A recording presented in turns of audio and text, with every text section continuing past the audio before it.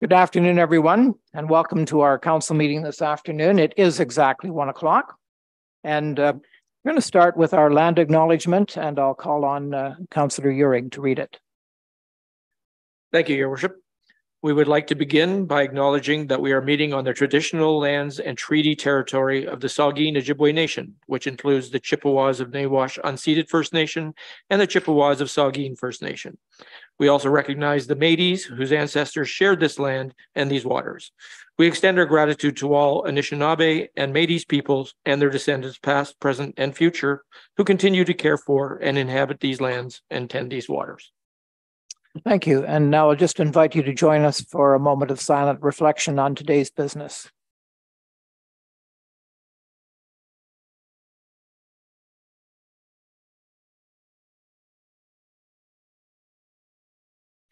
Thank you. Is there any disclosure of pecuniary interest? Seeing none, I'll just remind you, you can bring it up whenever it occurs to you. And we're going to start the meeting today with a special education session. And it's my pleasure to introduce Sid Vanderveen, who is going to speak to us on the Drainage Act. So welcome, Sid. Thank you, Mr. Mayor. Just a little bit about me.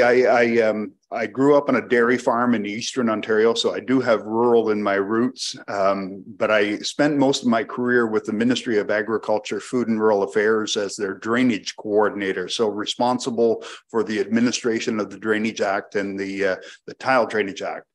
Since then, I have been working for a consulting firm. And I'm going to talk a little bit more than just the Drainage Act. I'm going to be talking about the common law as it relates to drainage as well. And because although you may have limited application of the Drainage Act, or I know you're going through your first petition under the Drainage Act, you will have and are going to be subjected to common law issues. And it's important to understand what your responsibilities are and what they are not as well. So with that in mind, I'm going to get into why do we need the Drainage Act in the first place? So first of all, the common law as it relates to Drainage Act, to drainage. So first of all, there's two types of law that we have in Ontario, statute law and the common law. And statute law are subjects that are covered by the specific statute. So the Municipal Act deals with municipal powers. The Drainage Act deals with drainage issues. And other pieces of legislation deal with some specific issue. Common law is different. Common law is all based on previous court decisions and the precedents that it sets. So anybody can sue anyone over anything. It doesn't mean that they'll be successful. It doesn't mean that the courts will even hear it, but it is the basis of our legal system. It's the foundation of our legal system. It always applies unless it's specifically been altered or overridden by statute law. So here's the way I look at it. The common law forms our foundation, and then we build statute laws on top of it, like the Lakes and Rivers. And these are just drainage ones, but Lakes and Rivers Improvement Act, Conservation Authorities Act, Drainage Act, and so on.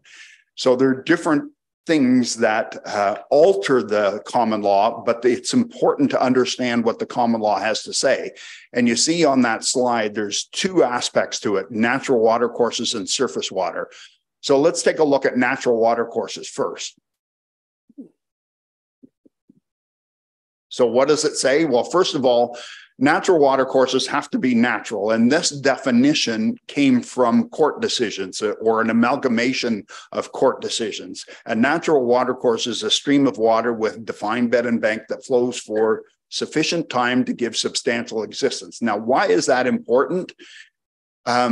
Because there's two categories of water in a natural water course and surface water. There's actually a third, groundwater, but I'm not going to be dealing with that one today because it's really not related to drainage.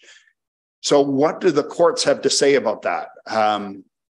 Well, riparian owners are owners that own land abutting a natural water course, and they have certain rights and responsibilities that the rest of property owners do not have. So riparian landowners owning land abutting the natural water course, they have the right to drain. Now, it might sound like, what are you talking about? You own land right next to the water course. Of course, they have the right to drain. But the reverse of this is the key point here. Any non-riparian landowner does not have the right of drainage under the common law.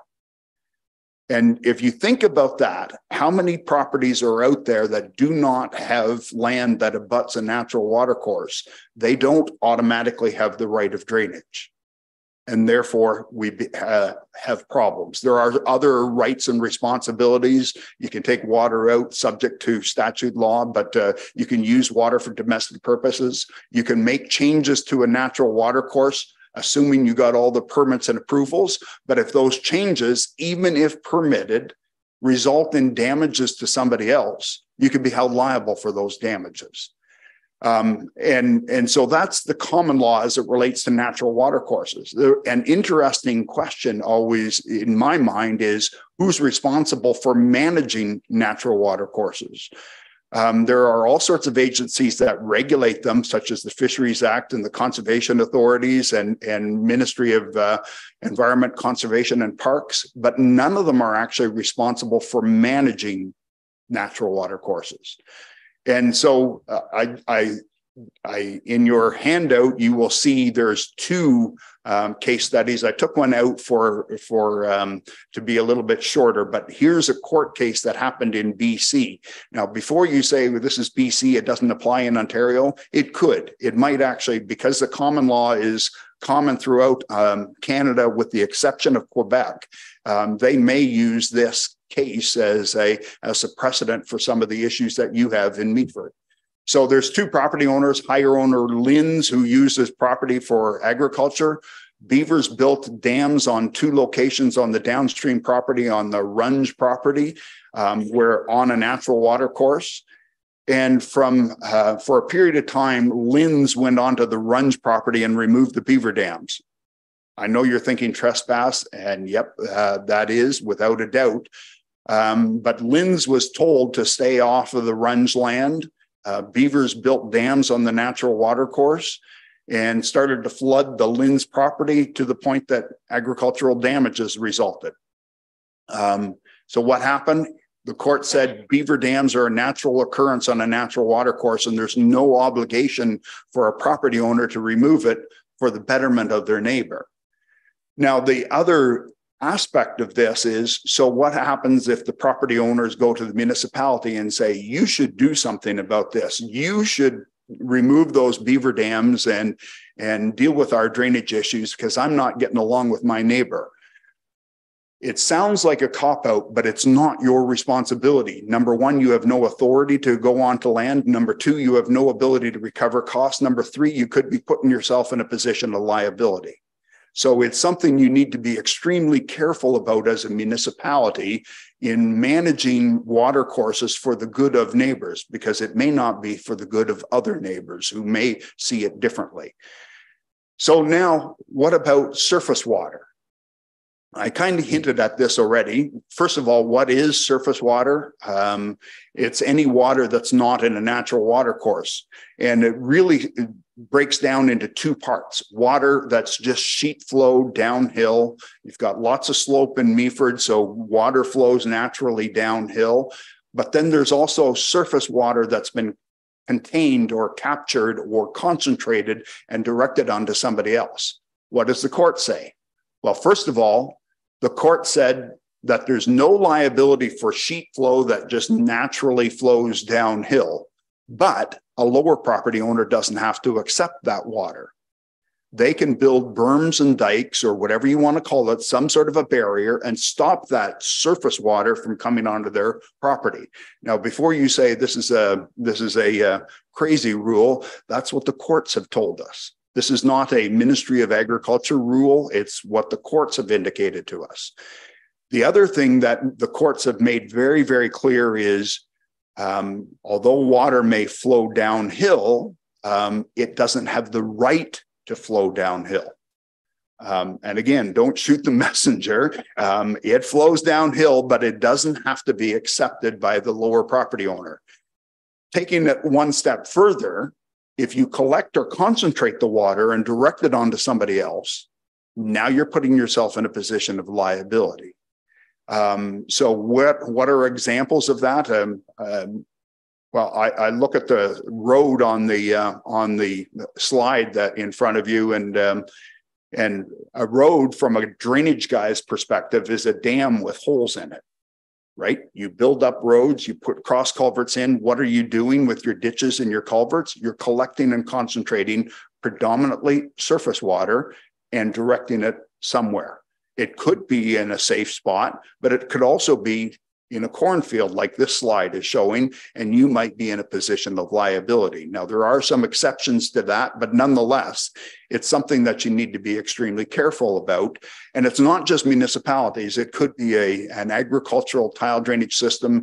I've dealt with property owners that had issues with their neighbors because they were directing their eaves troughs and downspouts onto their property, or somebody emptying a swimming pool and they put the outlet right at the fence line and right onto the neighboring property. People don't necessarily get along, and so it aggravates the problem, and they'll call up the municipality and say, you should do something for me. Well, what is your responsibility? Your responsibility is only what any act, any statute assigns to you. So if you do a Drainage Act project, there are certain responsibilities that are assigned to you. Or if you have a responsibility under the common law for a roadside ditch and you're aggravating a problem on somebody else, well, then you have some responsibility.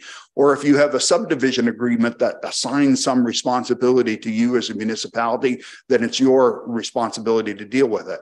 But if it's just an issue between neighbors and there's no statute law that really kicks in, it's not your responsibility. And again, it sounds like a cop-out, but I'm telling you, all you can do is get into trouble when you start to resolve these issues. First of all, you're paying for the work and probably don't have the ability to recover costs. You're setting a precedent because the next property owner will be saying, why aren't you solving my drainage problems? And you are spending money that may not be what the taxpayers had intended in the first place. So surface water can be an issue as well.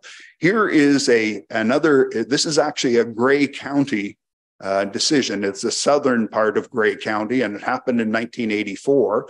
But two property owners, Durbecker, who was the higher in elevation property owner, and Lynch, the lower one.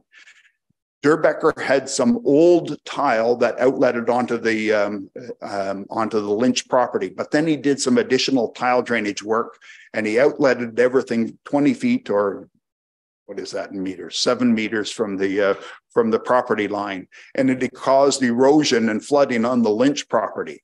So Lynch did some ditching to fix the problem. It went to collect a share from Durbecker, who had kind of agreed that he was going to pay a share of the cost. Durbecker said, I'm not paying anything. I fixed my drainage problems. This is your issue.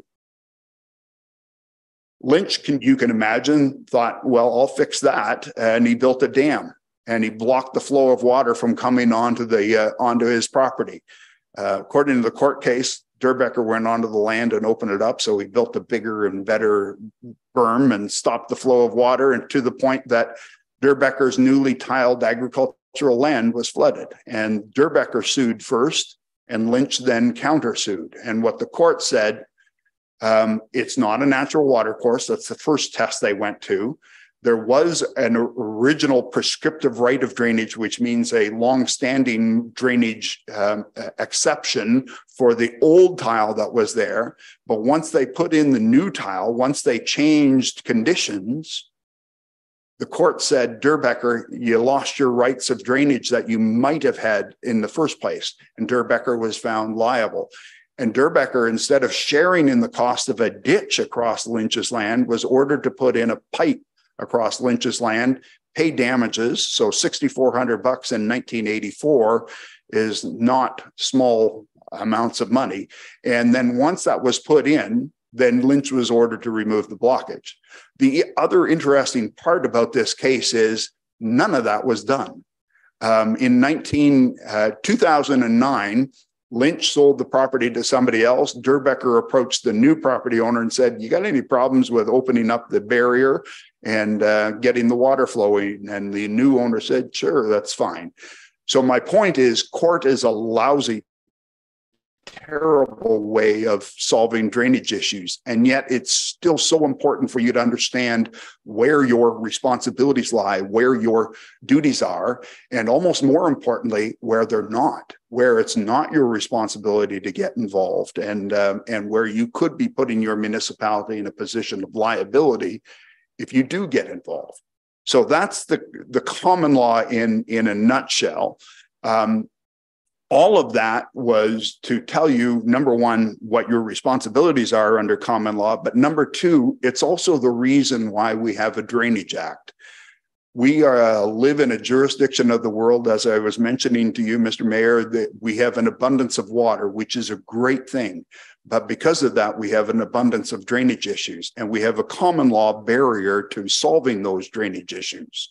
And so the legislature, the provincial legislature, decided that, hey, if we're going to develop this province, we need to have some sort of a way that we can develop communal drainage systems in a collaborative manner rather than taking everyone to court. And so the Drainage Act was passed, and its roots are actually back in the 1800s, believe it or not. So it's not a new piece of legislation. It's been around, it's been amended many times. How does it work? So first of all, there's two ways of solving drainage problems, two tools under the Drainage Act. The first is called a mutual agreement drain, and the second is a petition drain. And let me talk a little bit about mutual agreement drains first of all. I'm not going to read about all of this. Mutual agreement drains are covered under Section 2 of the Drainage Act. And Section 2 basically says you enter into a contract. You enter into a contract between the property owners involved, and you can register that contract or agreement on property title. My recommendation was always make sure to register it on property title, because it becomes binding to the land then, as opposed to the owner. It's constructed again via a contract. The registration ensures that that's binding to any future owners of that particular property. So it becomes a binding contract on the land. And they would still have to get permits and approvals. They still would have to go through some sort of a design process. It's usually cheaper and quicker to build than petition drains, but it can be difficult to obtain an agreement between owners. And the more owners there are, the more unlikelihood there is that you're going to reach agreement. If there's any non-compliance with the agreement, enforcement is through the courts, and there's no grants, and there's nothing that says here's who has to design it and to what standard. So it's a little bit open-ended, but nonetheless, it's a tool for solving problems between property owners. It's also a tool for municipal road authorities to solve drainage problems as well. So if you had an issue with a neighbor, before you say, yes, we'll solve the drainage problem on your property that's coming from the road, you may want to say, okay, let's enter into an agreement on how we're going to solve this, how we're going to cost share it, because it's not all the road's issue, and it's not all the property owner's issue as well. So it's a shared responsibility, and then get it in writing and binding on the land. Okay, so now the petition drain process. The Drainage Act petition process is the process. First of all, the petition is the process or step that initiates or triggers the Drainage Act process. It is a legal document that is, again, triggers or initiates the process under the Drainage Act. And if it's a valid petition, it could potentially force a drainage system. Let me backtrack. The Drainage Act puts the power of initiating a municipal drainage project on the property owners that have the drainage issue. And it's a fairly large power. It can force a drain across somebody else's property and force the property owners to contribute to it as financially as well. Everything under the Drainage Act is user pay, so it's cost shared amongst all the lands and roads and utilities that are within the watershed of the drainage system. So again, as long as it's a valid petition, it can unleash the Drainage Act and force a solution. So as soon as somebody signs a petition under the Drainage Act, there's a legal document at the bottom of the petition. It actually says you are financially responsible. If this thing goes south, you are going to be on the hook for whatever costs are incurred. So that's your responsibility. The other common misconception is the Drainage Act can only be used in agricultural areas. That's not the case. It was designed for agricultural areas. Because every property gets assessed, it's commonly used in agricultural areas, but it also has been used in non-agricultural settings as well. It's usually a harder sell because property owners go, I pay taxes, why do I have to pay to solve drainage issues?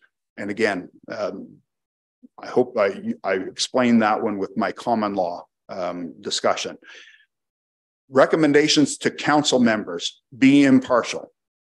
You are administering the process under the Drainage Act. So when you get a petition, your job is administer the process. You'll find out later on there are appeal bodies, there are various rights, there's public meetings.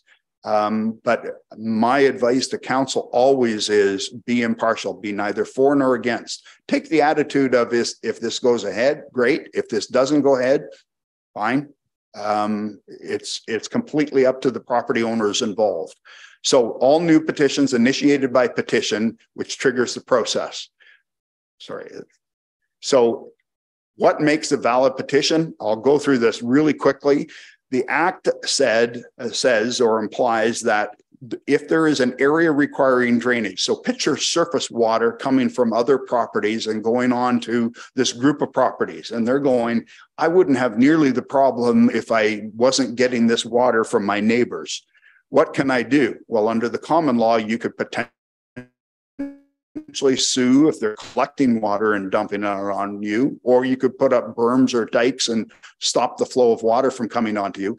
The Act gives a third alternative, and that is I'm going to petition under the Drainage Act. What makes a valid petition? Well, that problem area has to be represented by either the majority in number of owners in the area requiring drainage, the problem area, the area that needs an outlet, or at least 60% of the lands within the area requiring drainage. There is also a right of a road authority where a road requires drainage, and it's not just flooding problems, it could be a legal outlet problem too. So if you did I mentioned about roads collecting water by nature, and if you did road improvement projects and did some additional ditching and brought it all to this one spot, and now it's going into somebody's backyard, and you've aggravated the problem, then the road could sign a petition as well for drainage. I covered that already. So the next steps, and I understand that you've been through this already, council considers the petition. Council has the authority to reject a petition, but two things to keep in mind. Number one, you really need to have a valid reason for saying no, because the Act is set up to solve problems, solve drainage problems. And if you decide that, well, I had a municipality say to me once before, we don't do the Drainage Act. Well, that didn't work out. The petitioners actually appealed to an appeal body under the Drainage Act, and the tribunal, the appeal body said, yes, you do. You do the Drainage Act, and these people legitimately have a problem, and so therefore get on with your responsibilities. You don't decide whether or not if a petition is valid. That's one of the first jobs of the engineer. So then council makes a decision, and they send the decision to, if they accept it, to the petitioner and other approval agencies like the other conservation authority, other municipalities, and others. if it's not accepted, you only send that petition or decision to the petitioners, and then you'll probably get an appeal to the tribunal. Council then appoints the engineer. There's a section in the act that says the engineer must be fair and impartial. That's a summary, but basically it says that you can't do or represent only council or only the petitioner or only some single property owner. You are trying to develop a solution that's in the best interest of everyone involved in this particular project. The engineer has, with the appointment by bylaw, the engineer has a statutory authority to enter onto private land, not something that's taken lightly. So the appointment by bylaw or resolution is really important. And then there's some guidance for engineers working under the Drainage Act that's produced by Meaford. The engineer will have an on-site meeting where they'll discuss the issue and what they're trying to solve. And at this meeting, the engineer has to determine whether or not the petition is valid. And this is who gets notified, the owners within the area requiring drainage and every public utility or road authority that might be affected. The other thing that the engineer will do as well is determine the needs and concerns of the property owners. What are we trying to solve here? Do we need a tile outlet? Are we trying to address flooding issues? What are we solving? And what are the interests in the area? Are there buried gas lines? Are there buried electrical lines? Is there tile drainage systems? Those are the sort of things that the engineer will be asking about. There's an option for a preliminary report. And that allows different options to be explored. And then there is a meeting to consider this preliminary report. And that's a council meeting. The engineer would present the findings, but then the engineer or the council would give the petitioners an opportunity to add or withdraw names from the petition. And if it doesn't meet one of the majority criteria, the process stops and the original petitioners pick up the costs incurred to date. If it's still a valid petition, then the engineer will go ahead with one of the recommendations in the preliminary report. So then the engineer will go out and do a detailed survey investigation of what's in the area and detailed of the issues that are out there and what needs to be solved. It's also an opportunity to discuss one-on-one the project or potential project with the landowners in the area. And then the final report has to include all these things. And I'm not going to spell them all out, but there is very specific requirements of what must be in the report specified by the Drainage Act itself. Plans, profiles, and specifications being the key one, but also an assessment schedule. How are the costs going to be distributed amongst the property owners involved in this particular project? The other thing that has to happen is the engineer must take a drain to a sufficient outlet. So when I told you about if somebody collects surface water, concentrates it and directs it under somebody else, under the common law, they could be sued. Well, the last thing we want is an engineer designing a drainage system and not bringing it to a place where it's not going to do damage. So the act says, engineer, you are obligated, you are legally obligated to make sure you take it to a place where it's not going to do damage to someone else. The engineer considers individual property owners' needs, but that has to be balanced with the overall project needs. And the other thing is the act, the project must get approvals and permits from different agencies like the Fisheries Act, the Fisheries and Oceans Canada, Endangered Species Act, Conservation Authorities Act, and so on. So it's not, you can't just do whatever you want. You have to make sure you comply with other legislation as well. So the engineer would include a plan showing the watershed boundary and showing where the drain is and the property owners involved. And they'll also include a profile showing the slope of the drain, all the details to show the community of landowners what they're buying with this particular drainage system, because it is almost a communal purchase of a drainage solution. So the engineer needs to spell out all of this stuff. The other thing that the engineer will include is an assessment schedule, and it shows the land that's affected, that's in the watershed of the drain, how much of it is there, how much is benefiting the property owners. So there may be property owners that are further away from the drain. They would contribute based on the amount of water they're generating into the drain. But the property owners that are going to get the largest share of the cost are the ones that actually benefit from the drain. So when you, for example, if you were to size a pipe for a watershed, you'll take into account the whole watershed. So when one property contributes, 10% of the cost, they would be assessed a share. Or sorry, 10% of the water, they would be assessed a share. Likewise, so on. Every property owner is contributing some water to this culvert. It would contribute financially as well. So everybody in the watershed would be assessed some share. The ones that are going to get the largest share are the ones that actually derive a benefit from the drainage system. There's also allowances that are provided, because at the end of this process, it becomes municipal infrastructure. So by paying allowances, the compensation is given to the property owner for the use of the land, for the existence of the drain, and also for any future right-of-way along the drain. So the municipality, through the Drainage Act process, is acquiring a form of easement across somebody else's land in order to build this drainage system, and also for any future maintenance or repair. Sorry, and that was just a picture of some of our copy of a report where there was some allowances given to the property owners. And then the engineer finalizes the report. There's usually an information meeting where it's an engineer-led meeting with the property owners to say, here's what I heard from you, here's what I've designed, what are your thoughts? Some final adjustments before they actually take the report and submit it to council.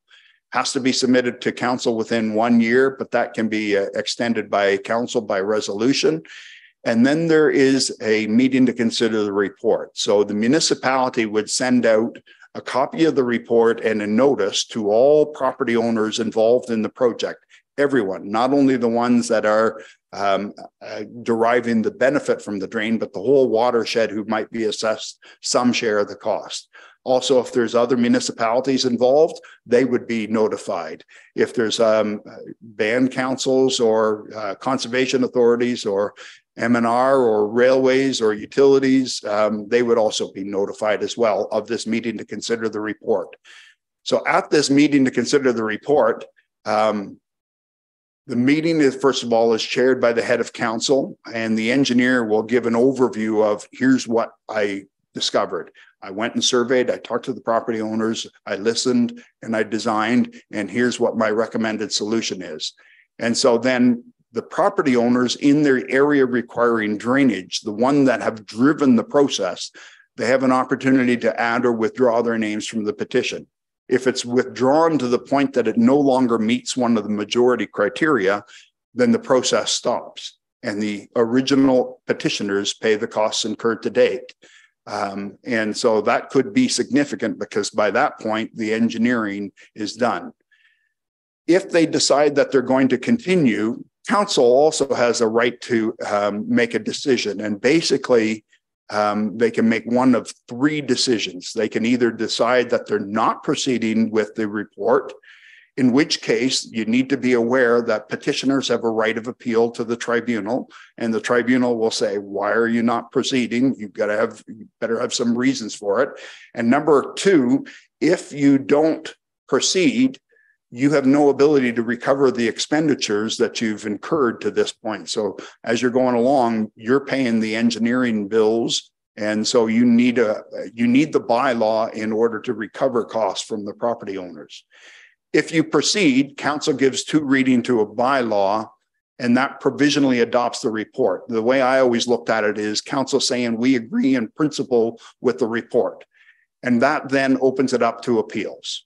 The first appeal body is a municipally appointed appeal body, and they hear appeals on assessment. Whoever developed the legislation figured out very, very quickly that by far the biggest complaint about projects under the Drainage Act is I'm being assessed too much and my neighbor's not being assessed enough.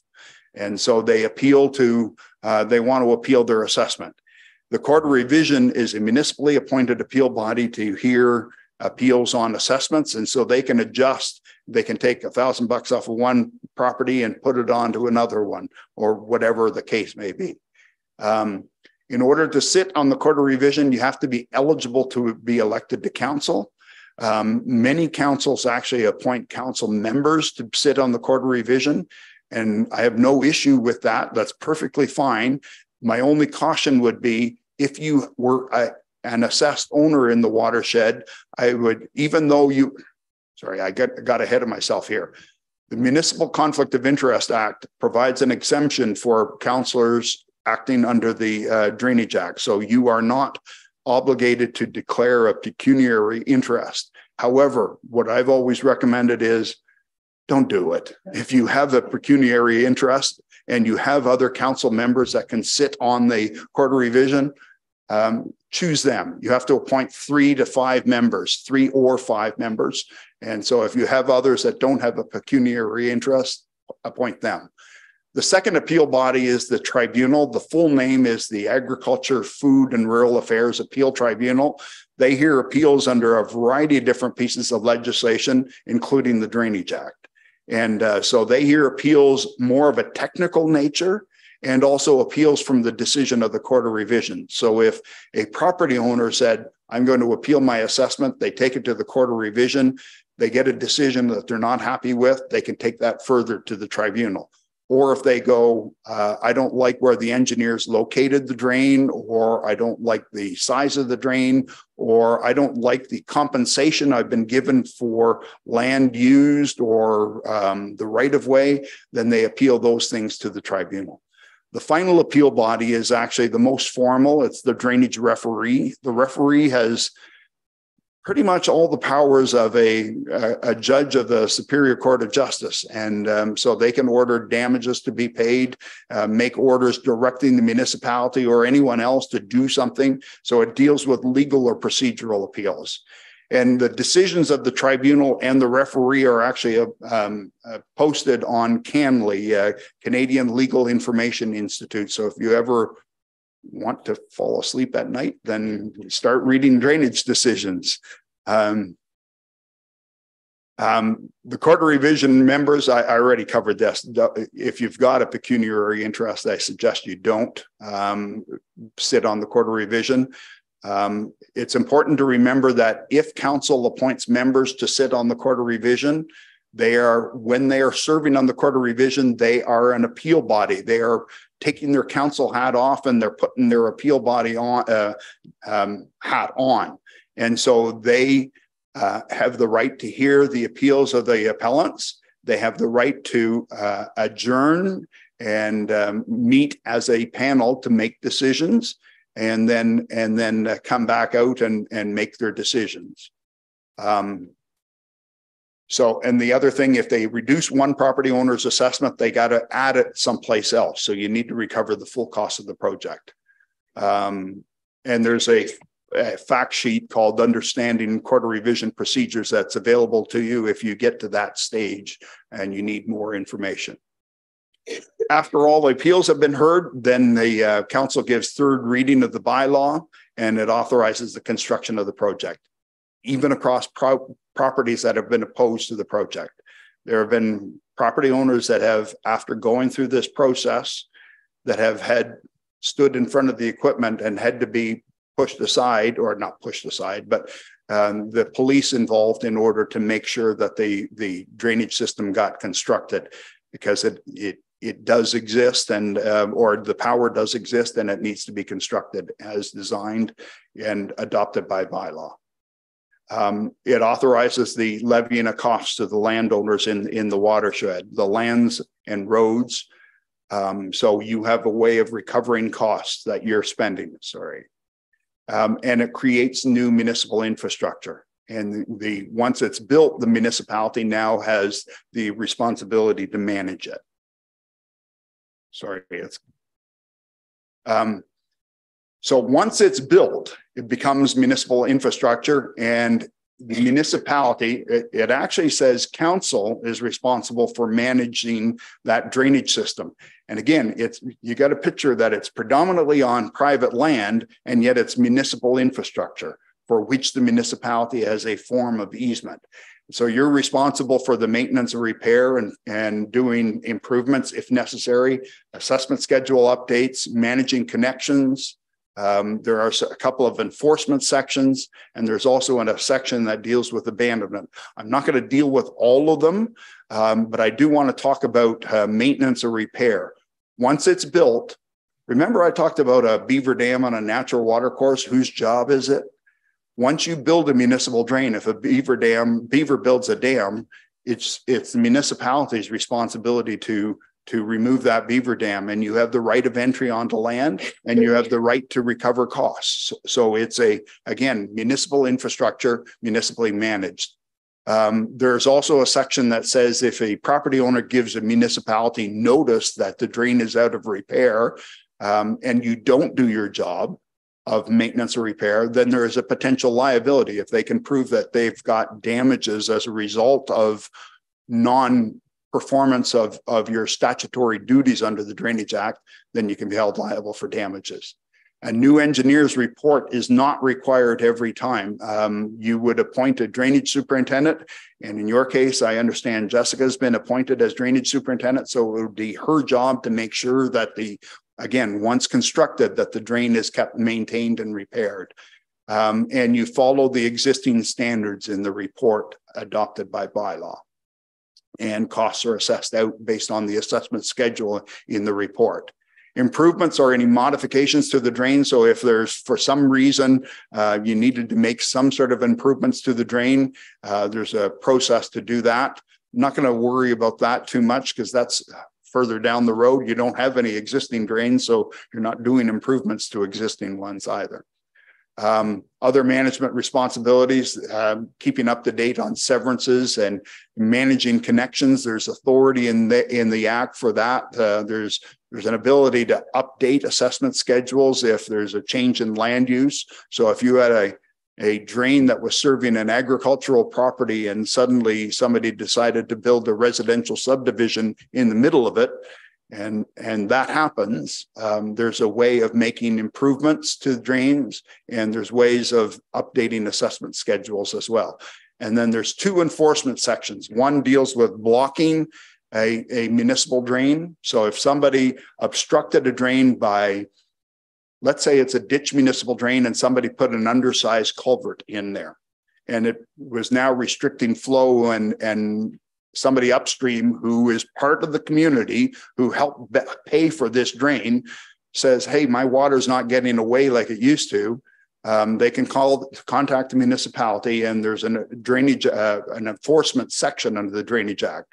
There's also another one for damaging a drain. So if somebody rerouted a drain or put a pipe in the bottom of the drain, anything like that, it's your infrastructure, and you can take action to enforce damages to a municipal drain as well. And there's drain abandonment. Again, I'm going to just go over that one because that's not something that you need to be aware of. Drainage superintendent, that is your agent to fulfill your responsibilities under the Drainage Act, appointed by bylaw. And again, that appointment by bylaw gives the superintendent access to land. It's normally a person appointed, but occasionally a company is appointed. Superintendent's duties: maintain and repair drains, really manage municipal drains on behalf of the municipality, and provide council and staff with advice, as well as property owners. When instructing the drainage superintendents, we always say, give them advice, but don't solve their problems.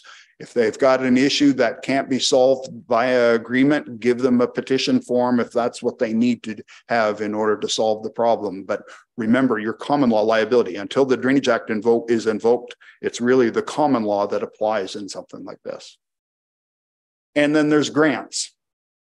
The province provides a 1/3 grant towards the construction, improvement, maintenance, and repair of municipal drains. It's a 1/3 grant towards assessments on agricultural land. So if your land is assessed at the farm property class tax rate, then it's eligible to receive the 1/3 grant.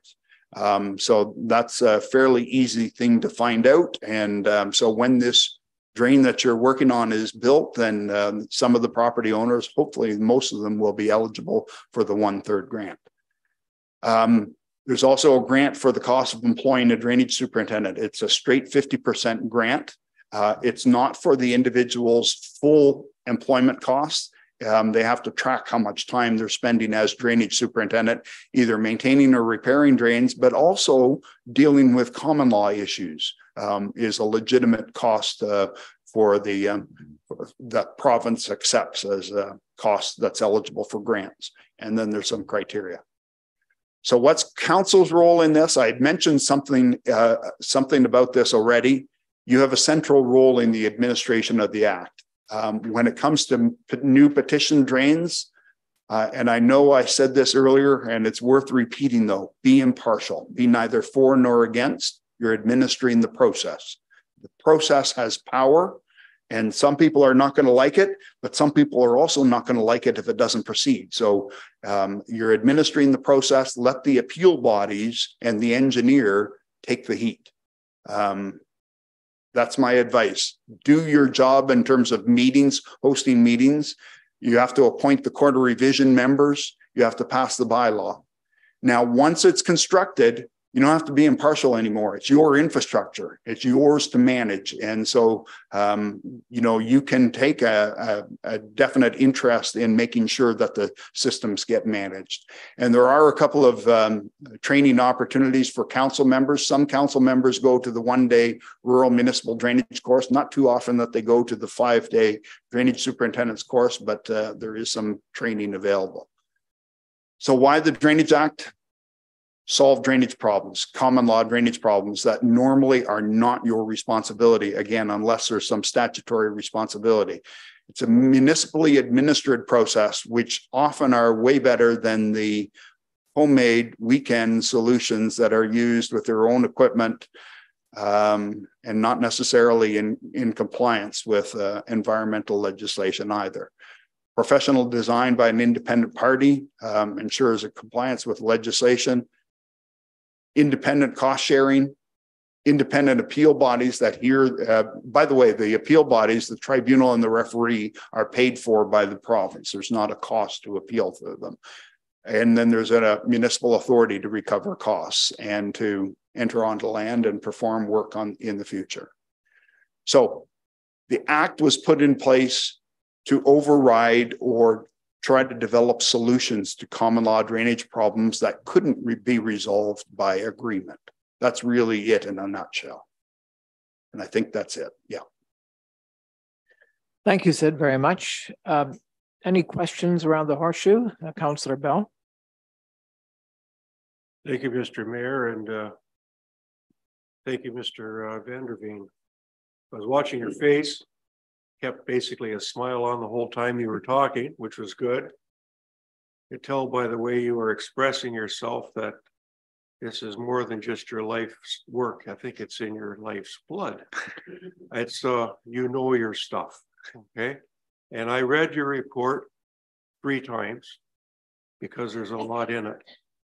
I want to thank you for coming today and talking to us about this, because this is quite legal, it's very serious, it's complicated, and there's financial burdens all rolled into one.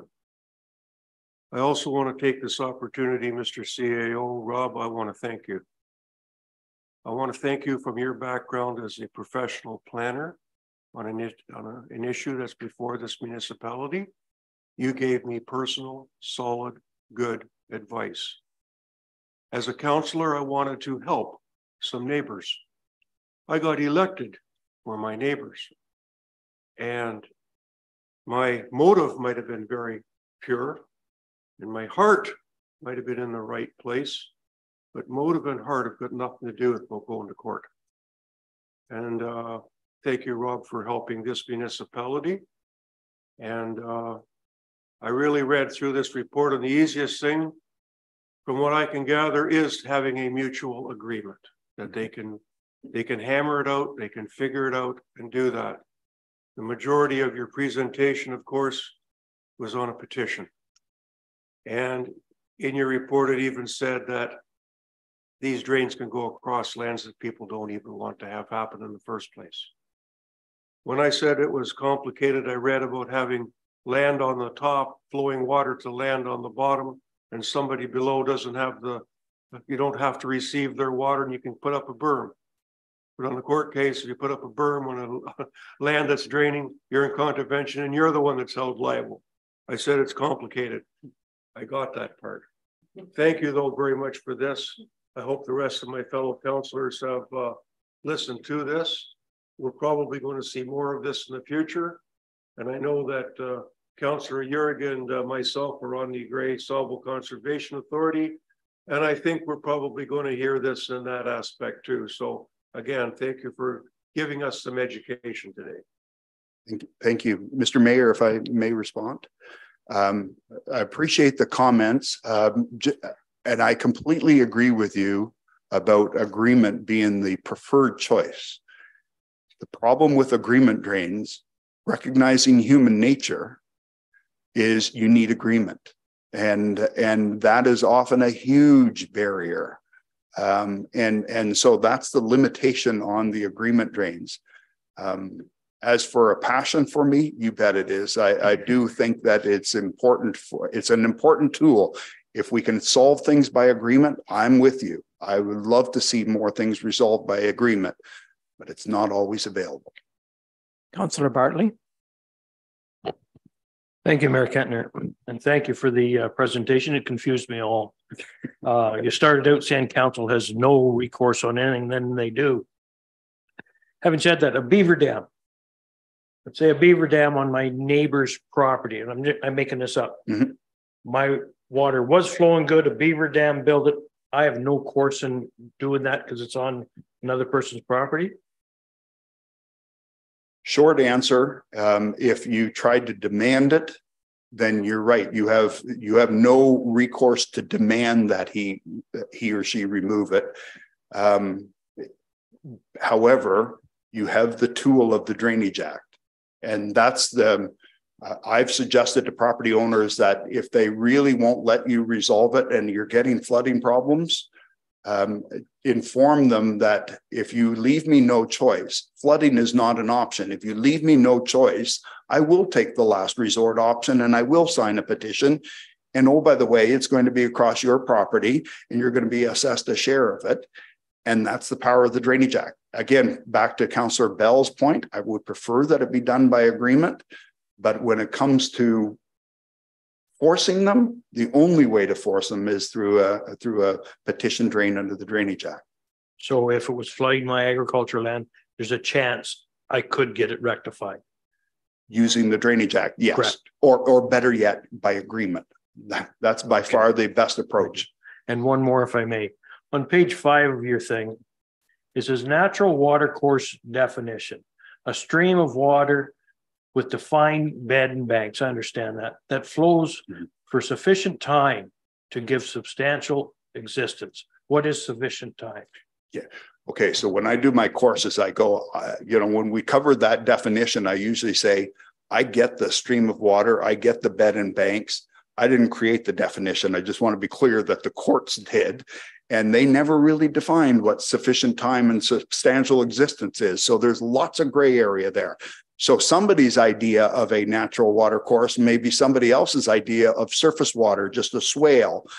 To me, one of the better indicators of whether or not it is a natural water course or not is when it shows up on some of the mapping as a blue line. That means somebody independent decided that it's a water course. Now, whether that stands up in court or not remains to be seen. But all I'm saying is if it shows up as a blue line, there's a chance that you can make the argument that it's a natural water course. Again, that definition, I hate it. It's so vague. Is a ravine that outlets into a lake, but has a watershed of 100 acres.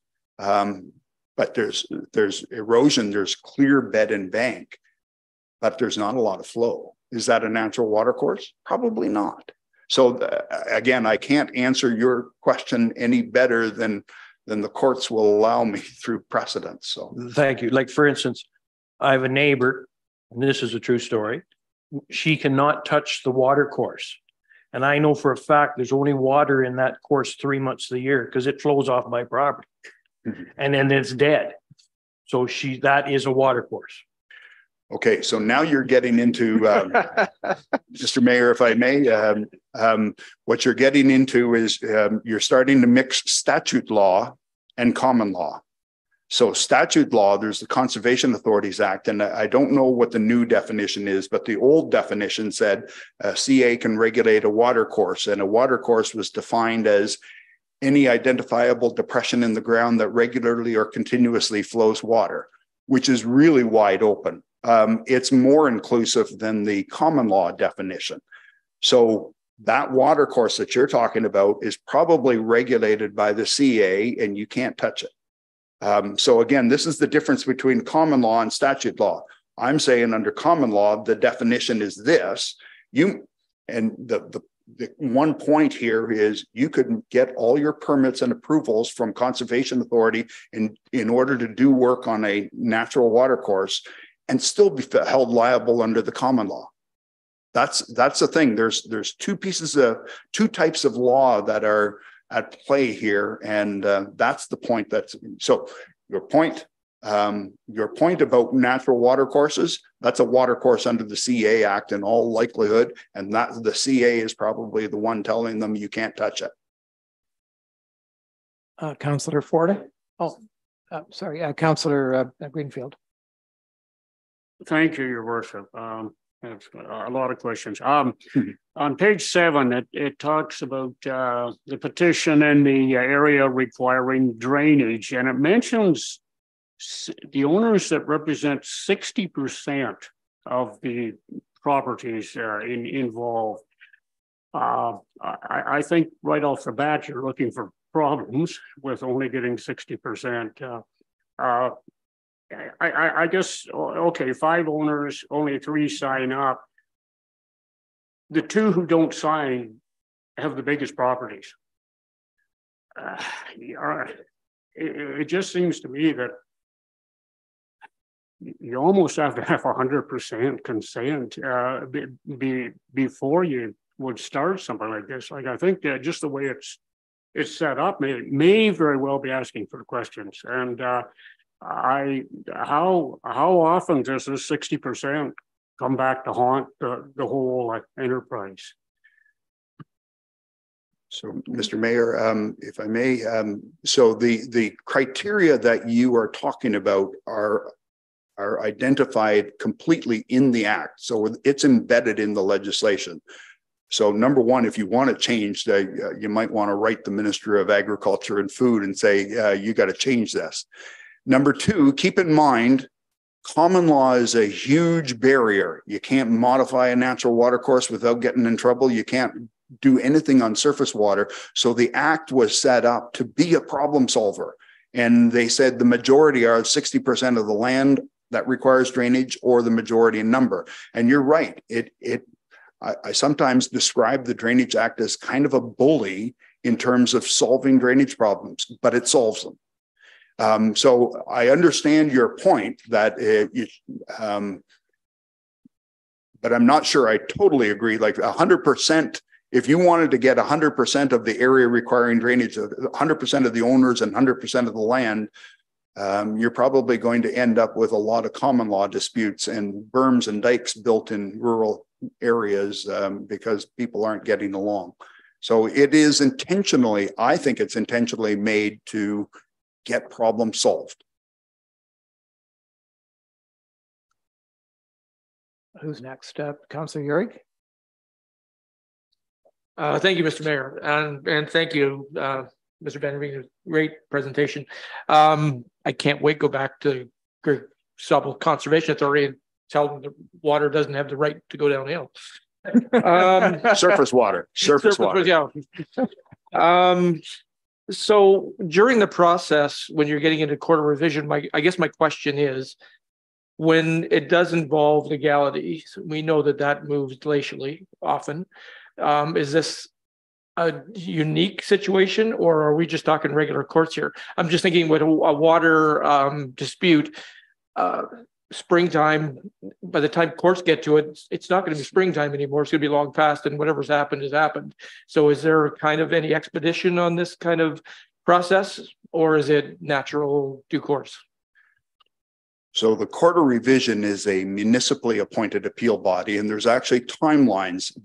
If you read the Drainage Act and you look at the process, you'll see that it's very much set up to address problems as quickly and efficiently as possible. So after you have the meeting, so let's say your engineer submits the report to you, you have the meeting to consider the report, and let's say you give 2 readings to the bylaw. The Act says the Court of Revision must be held between 20 and 30 days after you send out notices, which happens within 5 days after the meeting. So it's moving things along. So some of the provincial appeal bodies move glacially, I like your word, but the Court of Revision should be held within a month after the meeting to consider the report, and the report being adopted by bylaw. Councillor Porter, and thank you, Deputy Mayor. Thank you, Mr. Mayor, and through you, Mr. Vanderveen, thank you very much for your presentation. I'm impressed with your depth of knowledge on this subject. Job well done. So the Act is a couple hundred years old, from what you were saying. So Meaford is an agricultural municipality. Question, maybe you can comment on how the Drainage Act has evolved over time to reflect the changes in agricultural practices, technology, and environmental protection. Thank you. Really great question. Keep in mind that the Drainage Act is a process. That's all it is. It's a fairly number one, complex and powerful process, but it's a process nonetheless. In 1975, the Drainage Act went through major revisions, and that's at that time they introduced special appeal rights for conservation authorities under the Drainage Act. They also introduced the tribunal as an appeal body, as a technical appeal body. They also introduced the position of drainage superintendent to manage it. The other thing at that time, and in the interest of time, I kind of skipped over this, but there's a right to for parties, including the municipality, to request an environmental appraisal. The problem with the environmental appraisal is the Act says whoever asks for it has to pay for it, and so it's rarely ever done. And then finally, keep in mind that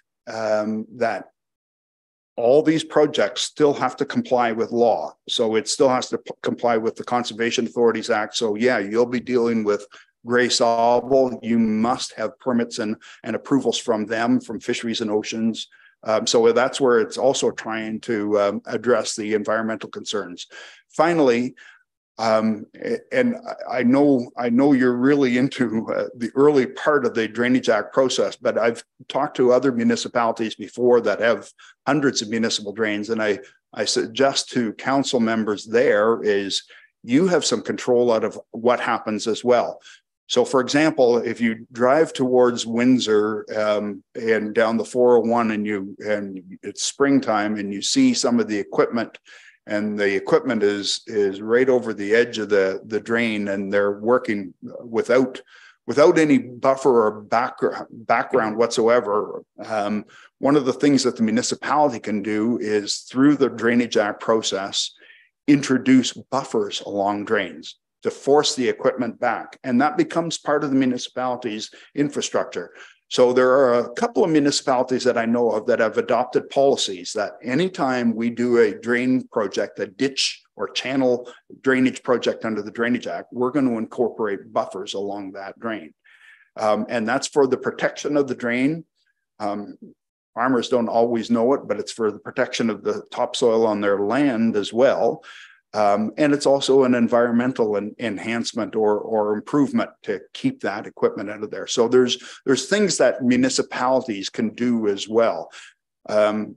You're not at this stage, but there is Norfolk County is up near Simcoe, the town of Simcoe. That's where they used to grow a lot of tobacco and sandier soils. They built these drains, and then they realized, well, we're draining too much water out of the soil. And so they have incorporated water control structures little water control structures in compliance with legislation, but trying to recreate some wetlands in areas where it was overdrained in the past. So there are things that you can do. Just remember that the Drainage Act is a process, and there's a variety of things that can be built in there. The dilemma, what you're going to have to weigh as council members is, I can ask for all sorts of things, but who's paying for it at the end? It's the same group of taxpayers and property owners. And so keep that in mind as well. Deputy Mayor Keaveney. Thank you, Your Worship. Good afternoon, everyone. Thank you very much, Mr. Van der Veen. I've heard you speak several times at conferences, and I think now I'll better understand the questions and the answers. And just wanted to say how fortunate we are to have Jessica as our drainage superintendent. I think she loves drainage just about as much as you do. Yes. Guess where I got my button? I was wondering who gave you the buttons. But I just wanted to share that recently we had a public meeting regarding Bayshore Road, a project that we're undertaking, reconstructing that road. And there are a lot of drainage issues out in Leith where this road exists. And it was, I thought, really valuable that a number of residents attended the meeting and shared their experiences with drainage in that area and how helpful that was, I think, to our staff to hear the sections of road that typically flood if ditches are backed up, and the ditch issues that are close to a park there. And I just wondered if you thought that was, a common thing that residents often get involved in these conversations, and how their experience as residents in those areas can actually help these projects go forward in a positive way, instead of, something getting built and then having to go back and repair whatever drainage issues perhaps weren't addressed properly. Thank you, Mr. Mayor. I think the involvement of the public is vital. They're the ones that are living with the drainage issues. They're the ones that understand it. At the end of it all, there still has to be somebody if it's implemented through the Drainage Act, there still has to be an engineer that stamps and signs it and puts their liability on it. But if the engineer is not listening to the property owners who are experiencing it firsthand, I don't know that the engineer is truly doing their job properly. So it's a component of any design, and I think it's an important component. Well, thank you again, Mr. Van der Veen. And I just share that my very first call from a ratepayer was to a flood. And there's nothing more upsetting than having your home flooded. And so this is a very, very important topic. And the longer I'm involved, the more I see how critical it is, and especially in both an urban and rural community like ours. And I'd just like to add, too, how fortunate we are that Jessica Wiley stepped up to the plate and was willing to be trained as our drainage supervisor. I think that's, really the world unfolding like you wish it would. So thank you very much, Jessica. Absolutely. I would second that. Thank you. Now announcements. I think we usually start with our CAO. So Rob, over to you. Thank you, Mayor. I do have a number of announcements today to share with Council. First off, the municipality's Community Wellbeing Bursary Program is now accepting applications for our 2023 to 2026 grant cycle. Community organizations can apply to receive up to $4,000 per year for 4 years to support initiatives and events that enhance well-being in our community. Applications are due April 21st, and each applicant will have the opportunity to present to special meetings of council on May 8th and 9th. And more information on the application form are available from meaford.ca/community bursary. The municipality's first 50+ lifestyle and leisure fair will take place on April 20th from 1 to 4 at the Meaford and St. Vincent Community Center.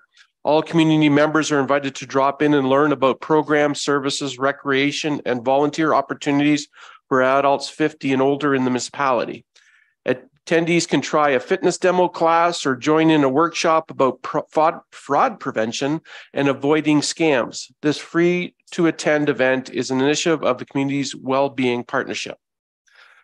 The municipality's annual volunteer appreciation event will take place on Tuesday, April the 18th from 4 to 6 p.m. at Meaford Hall. This event celebrates all of the many contributions that volunteers make to our community and will include the presentation of our 2023 Community Builder Award. This event is free for all to attend, but guests are asked to RSVP to help staff prepare. I'm also very pleased to announce that Mackenzie Fleming has accepted a position as the new recreation programmer.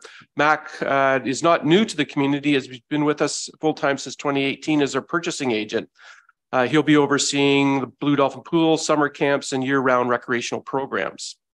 Finally, Legislative Services team is pleased to welcome Alex Croce, as she'll be filling in for Allison Penner as our Council and Community Coordinator position. And Alex is here today, I believe, in the back corner.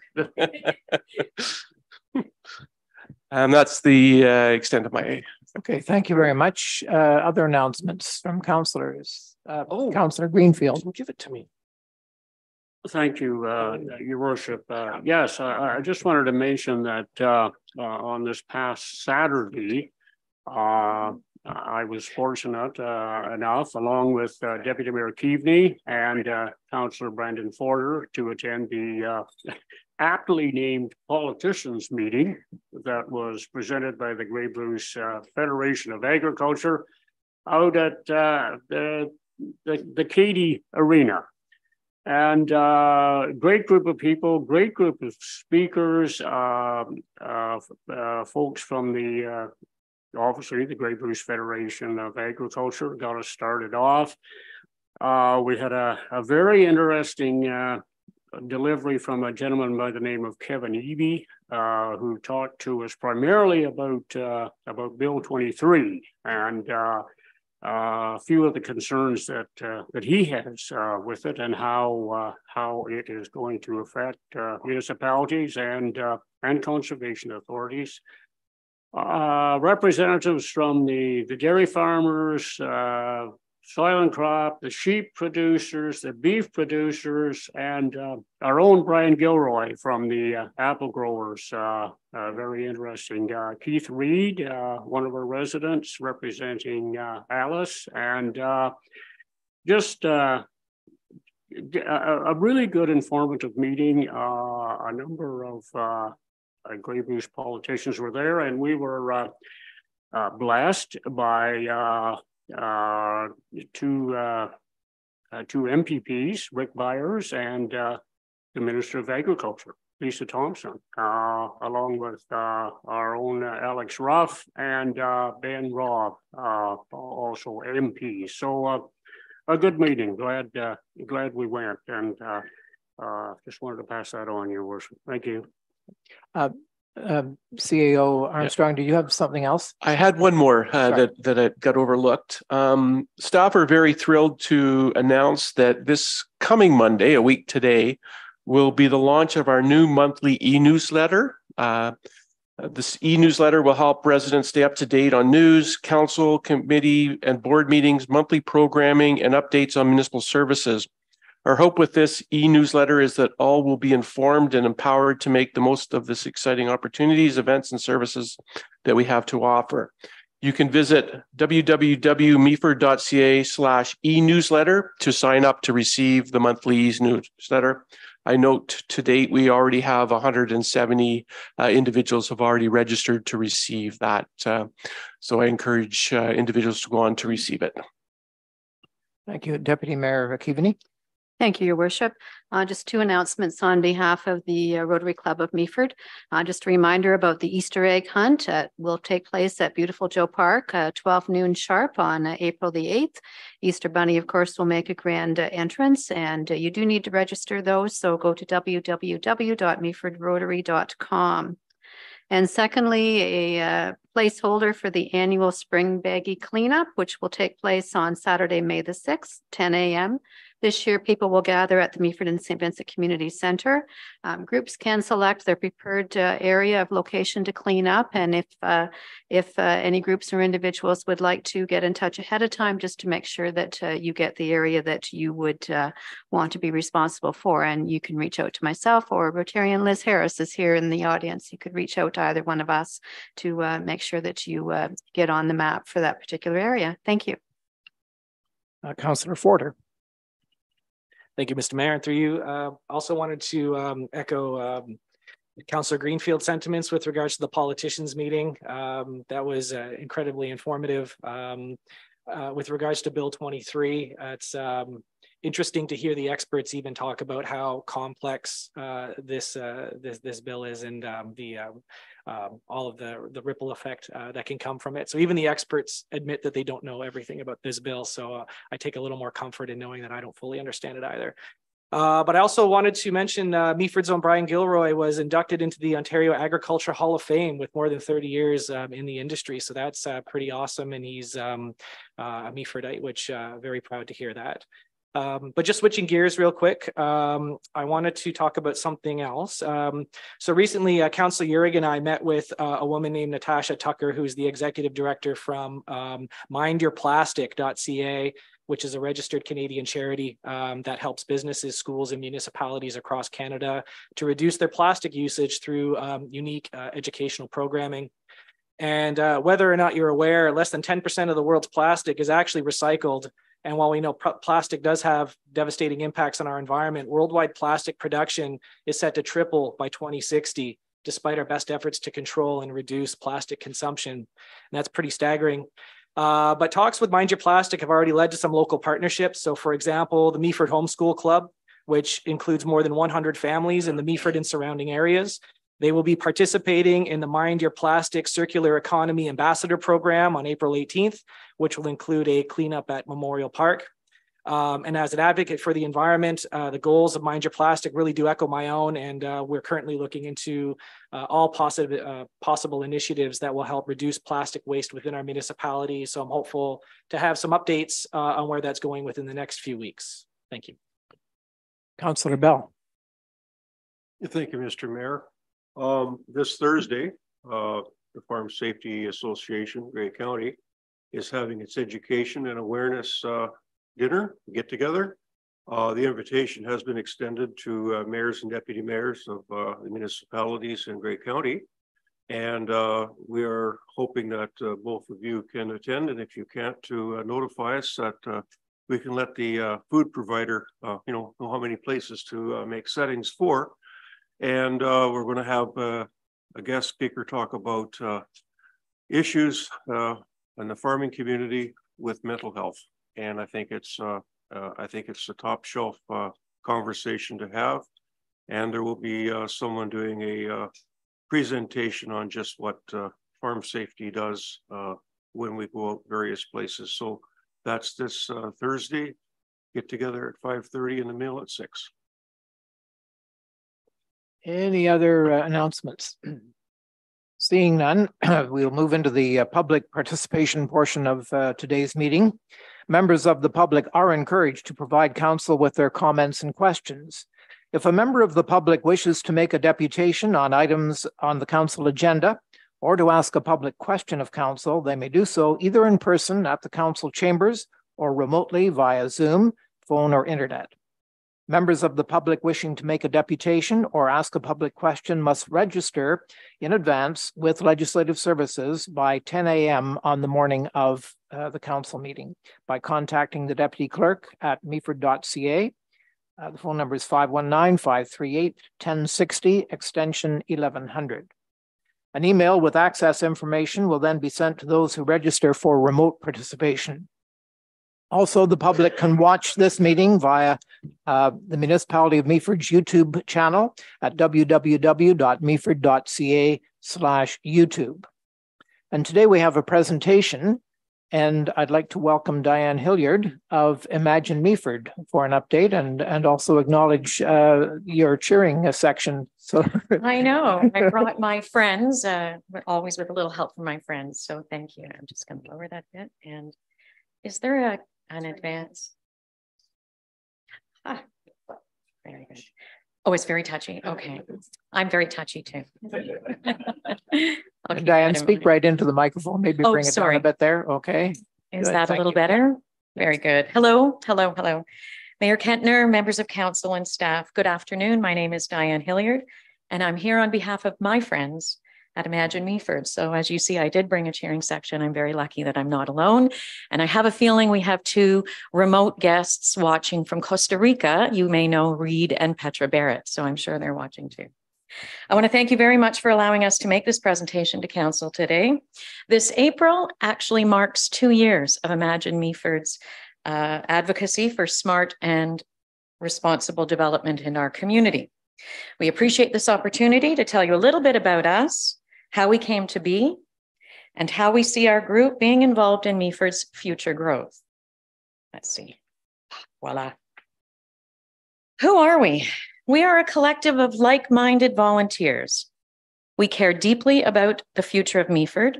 We are not an anti-development group, and we share a mission of advocating for good, responsible growth in the municipality of Meaford. As you can see, we are volunteers, and that is the key word. We are not a non-for-profit. We do not have a board, nor do we have a membership. We are simply a group of citizens who love Meaford and who have come together with a shared mission of advocating for good growth. We are not anti-development. As you know, in thriving municipalities around Ontario, growth is happening and growth is important. We define good growth as development that respects our official plan, a document you just approved or a revised version in November, and it protects the key elements of our community that make it so special. Did I skip ahead? Wow, it is. Okay, noted again. We are from all areas of Meaford, from rural to urban, and we include descendants of original settlers, longtime homeowners, newly transplanted residents, and vacation property owners. We are entrepreneurs, current and retired professionals, employers, tradespeople, and students, with a wealth of knowledge and experience in such skill sets as planning, development, marketing, interior design, engineering, economic development, communications, forgot law, and event management. Our core members are truly a diverse group. Some of us are longtime residents. Others have discovered this jewel of a municipality as weekenders.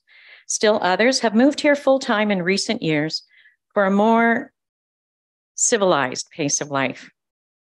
We have a range of interests and skill sets that have been put to good use in the public planning process. And many of us actually have direct experience in planning and development.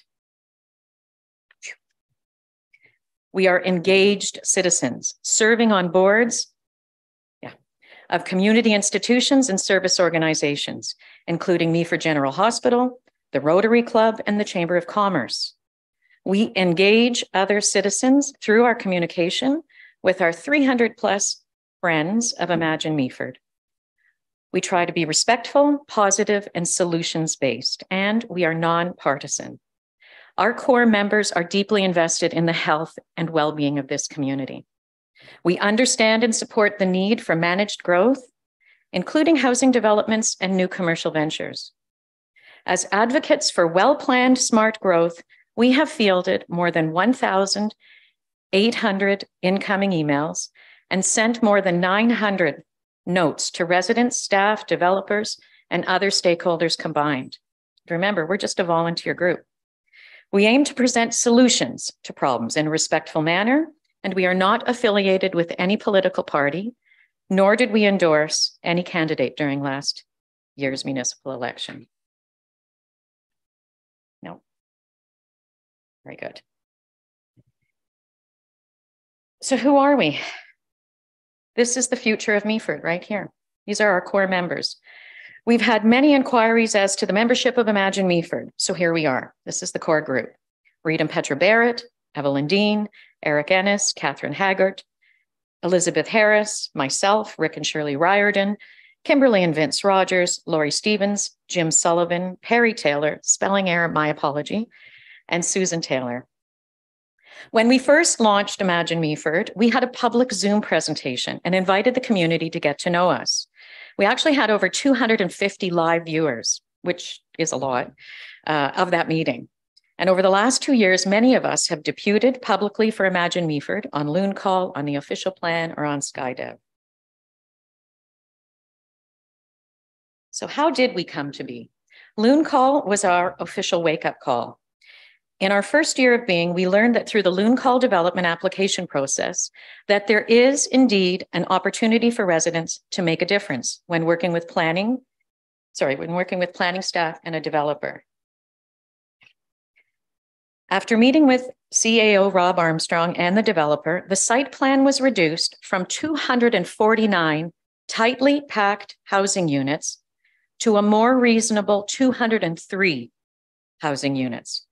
It was community consultation at its best. Then came SkyDev. Following our advocacy work on Loon Call, we turned our attention to Knights Harbor, also known as SkyDev. We were successful in engaging the municipality and SkyDev to consider principles of good design for the proposed development. Our work on encouraging better design for the SkyDev development was intensive. N'est-ce pas? We held one-on-one conversations with some of our then sitting councillors and mayor. We held meetings with the CAO and the developer. We presented concepts for consideration to SkyDev and to the planning staff. And most importantly, we encouraged the citizens of Meaford to take part in the public meetings, to voice their concerns and present ideas to make the proposal a better plan. We presented these design principles based on the official plan to SkyDev and to staff. This chart is excellent and it can still be found on our website, by the way. These principles addressed a number of concerns about the initial proposed plan. First and foremost, the proposal did not respect Meaford's official plan in many ways. Second, the layout of the development actually acted as a barrier to residents who wanted to continue to enjoy the waterfront. And of course, other concerns included the density of the development, the height of the buildings, a lack of green space, and whether the municipal roads would be able to handle the inevitable increase in traffic. All of these principles aim to address those concerns and more. Many of these principles were actually incorporated into the final design. Now, we know that SkyDev isn't perfect, but it is better, and that's thanks to widespread community advocacy for better design. To its credit, SkyDev did come back with a second proposal that incorporated several changes suggested by Imagine Meaford. Changes that included a reduction in the number of residential units. It went from 206 to 169. A height limit on multi-residential and stacked townhome buildings of 12 meters and not more than 4 stories. In addition, a maximum 2-story limit on townhouses on Fuller and Boucher Streets to ensure compatibility with the existing homes. The requirement of a 7.5 meter setback from the municipally owned lands to minimize the visual impact of the development, particularly from the water side, and to ensure that the public was not alienated from this public space by mistaking it for private lands. The phasing of the development to ensure that the hotel and 2-story townhomes are built in phase 1 prior to the completion of the remaining residential portion. Increased public access to the waterfront via a widely publicly accessible walkway or promenade through the site to the waterfront. And most notable, placing the waterfront buildings perpendicular to the water so that they don't appear as a barrier to the waterfront. The official plan review process. We took part by attending workshops and public meetings and by deputing in person or in writing. Through our website, emails, and advertisements in the Meaford Independent, we encouraged all residents to speak up, write, and show up to have their voices heard. We viewed the official plan review as an excellent opportunity for the residents of Meaford to help shape the policies that will guide our growth in the next 10 years. Given the critical role of this document plays in planning growth, Imagine Meaford members were always highly involved in the public process in a variety of ways. And we strongly encouraged others to take part too. We promoted the municipality's public workshops and meetings on our website through emails and through an ad we placed in the Meaford Independent. So what's the future for Imagine Meaford? Yes, we continue to share. Sorry, I think I've lost a page here. Did I miss one? I did miss one too. Meaford's official plan review. Okay. This map, you're right. Thank you. This map is dated March 2021. It's 2 years old.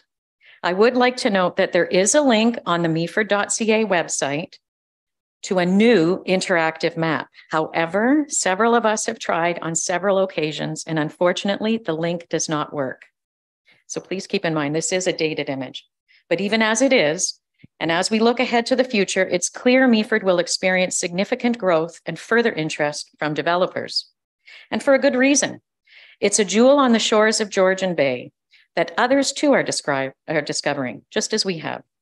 Preserving our jewel while encouraging good development will be a challenging task for council and staff. There we go. So what is the future for Imagine Meaford? We will continue to share a desire to preserve and protect our jewel on Georgian Bay through smart, responsible growth and development. And we remain committed to this mission. We want you to know that our core members are as engaged as ever in promoting good, smart growth. We continue to be called upon for advocacy for good development. We continue to entertain widespread interest in our activities from citizens across the municipality. And we are committed to keeping them informed on matters of interest. We ultimately have two goals: to work respectfully and collaboratively with our elected representatives, staff, and developers to help shape the future of our community, and to promote and foster community engagement in the planning and development process in Meaford. Meaford is a wonderful place to live, work, and play, as you all know, and we must work together to preserve all that we love about our municipality while supporting good, smart growth. Thank you very much for providing me and my friends the time today to present. I'd be happy to answer any questions if there are. Yes, Mr. around Mayor. the horseshoe, some questions for Diane. Comments, Deputy Mayor Keaveney. Thank you, Your Worship, and not a question, but just a comment. I just wanted to thank you, Diane, and your team for being here today and for all that you have done. You are making a difference, and please know it is appreciated. And I think I can speak for everyone in saying that we do look forward to continuing to work with you as more developments come before this municipality, and together we will make Meaford a better place. So thank you. Thank you, Deputy Mayor. May I just add, I do want to introduce the fine people that came today. So please, Shirley Riordan, who is our creative genius. So all of those magnificent images that you see are Shirley. Liz Harris, our Rotarian, Evelyn Dean, Jim Sullivan, Kimberly and Vince Rogers. Well, thank you. Thank you, everyone, for coming out. And a question now from Councillor Bell. Thanks, Mr. Mayor. I'll take this opportunity to talk to Imagine Meaford, as sometimes during council meetings, folks come out early and then they leave. And this afternoon in our council, Councillor Greenfield has something that he's bringing forward. And I just want to show this to you folks. I was on the working group that did our new chain of office. And I just want to mention that our motto is our heritage and our future. Councillor Greenfield is bringing something forward about our heritage, and you folks are working with our future. And so you fit with our coat of arms and our new symbol. So thank you. Thank you. That's wonderful news. Sorry. Did you want to speak, Tori? Thank you, Your Worship. I just wanted to comment on our GIS mapping for the active developments. It should be working on our website. We did have an issue with our GIS last week, if that's when you were trying to get on. Yes. So if you are having issues, please let us know, because I have it open right now. So it's working for us. So if it's not working for you, we just need to know that, because otherwise we won't be able to fix it. So it was not working as of this morning and yesterday. I'm sorry. We tried it on a Mac and okay. Yeah, if you can just reach out to me, then we'll get it working for you, because there must be something happening. So we can figure out what that is and get it up for you guys. That would be terrific. Thank you. And if I can just have a parting word, the motion that Councillor Greenfield is introducing today is very important, and I hope you will get behind what we're trying to do and be supportive. And I just thank you. I believe that Meaford is so fortunate to have this. I just don't want to dignify your group with the name Ratepayer Organization because they don't have a great reputation, but you are the ideal of what a community group in support of council should be. And thank you very much. Thank you, Mr. Mayor. Thank you, councillors.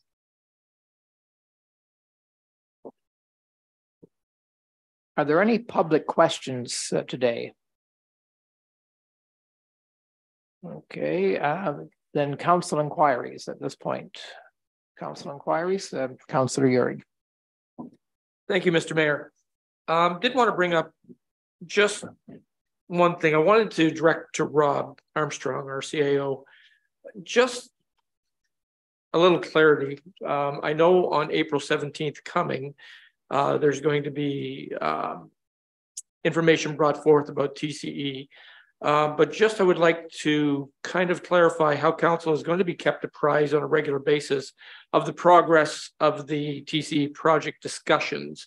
Obviously, as this very, very important project moves forward, there's going to be many negotiations and many processes are going to happen. It's going to be very long and ongoing. We just want to make sure kind of how that is going to work on a keeping council apprised and through us, obviously, general public. Thank you for the questions, Hugh. That's correct. We hope to bring a report to council on April 17th. It's subject to getting the proposal. Primary purpose is to bring forward to council for approval of someone to act as our project manager, as well as the community benefits negotiator. I think we've identified that we can use the benefit of a professional. We're just waiting for that proposal, bringing it forward to that.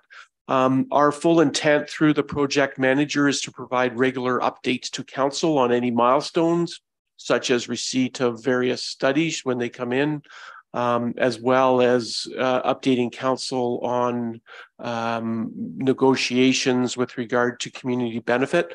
At the end of the day, obviously, it will be council that will need to consider any community benefits recommendation and a community benefit agreements for approval. So those would ultimately come through for council in public session for consideration, debate, discussions, and things like that through that process. So that's the intent. Obviously, the details we need to work out with the project manager on how they would like to do that when they get on board, but that's our intent. Deputy Mayor. Thank you, Your Worship. And because we were just talking about SkyDev, I wanted to ask a question related to that. Recently, a number of trees were removed from the property, but there's still a row of trees along Fuller Street that would be municipal land. And I know that little buffer would be really important to the neighbors of that project. I just wondered if we know if those trees are intended to be removed or if they will be remaining on that municipal property.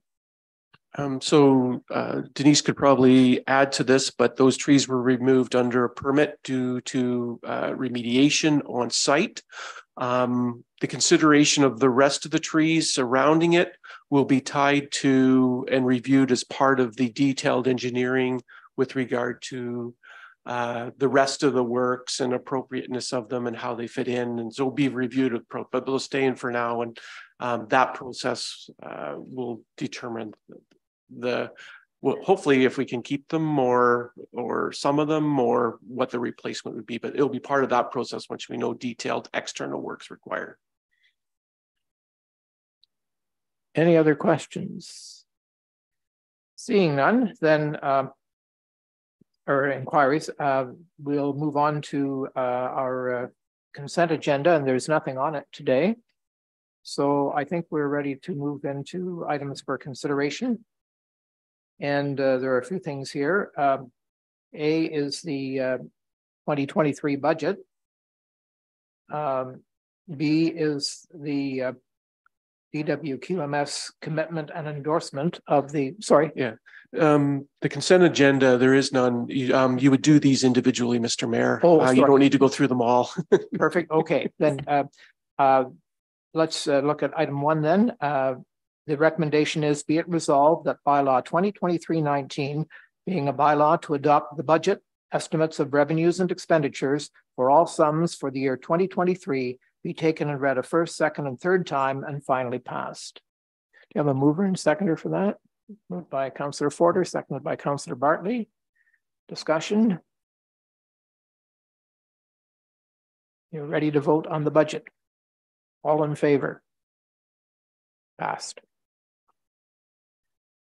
Item B is a recommendation that Council of the Municipality of Meaford approve the commitment and endorsement of the Meaford Drinking Water Quality Management System Policy and Operation Plan. Mover and seconder for that, moved by Councillor Urick, seconded by Councillor Greenfield. Discussion? No questions? All in favor? Item C is the Coffin Ridge license endorsement. The recommendation is that Council of the Municipality of Meaford support the request of Coffin Ridge Boutique Winery, Inc., and endorse their application to obtain a manufacturer's limited liquor sales license. Mover and seconder for that, Councillor Bell and Councillor Bartley. Discussion on this at all? It's amply elucidated in the in the paperwork we read. So all in favor? Thank you. It's carried. Finally, item D is a recommendation that Council of the Municipality of Meaford, 1, authorize the Treasurer, Director of Financial Services to transfer $21,000 from the Accessibility Reserve to fund the remaining portion of the accessibility ramp. 2nd, approve the award of PF 2023-01 accessible ramp at Market Square to Seeley and Arneill Construction for $79,346.34, including the municipality's non-refundable allocation of HST. And 3rd, authorize the mayor and clerk to enter into the necessary agreement. Mover and seconder. Moved by Councillor Greenfield, seconded by Councillor Forder. Any discussion? Councillor Olson, Deputy Mayor.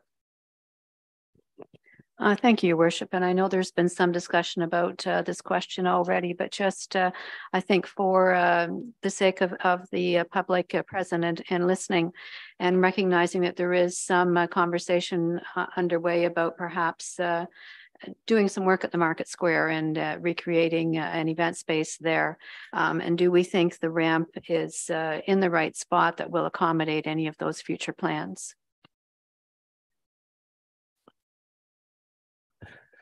Yeah, thank you, Worship. This is the most appropriate case for the ramp at this point in time. We believe long-term it is the right location as well and can be integrated into any long-term designs. I know that should for some reason it not be in the right location, the relocation of this, I think, would be very small in large percentage of the redevelopment of the Market Square, depending on the scope of the project should it come forward. But staff are satisfied that it is appropriate this time, as well as it being based on a grant. We need to proceed with it now. Okay.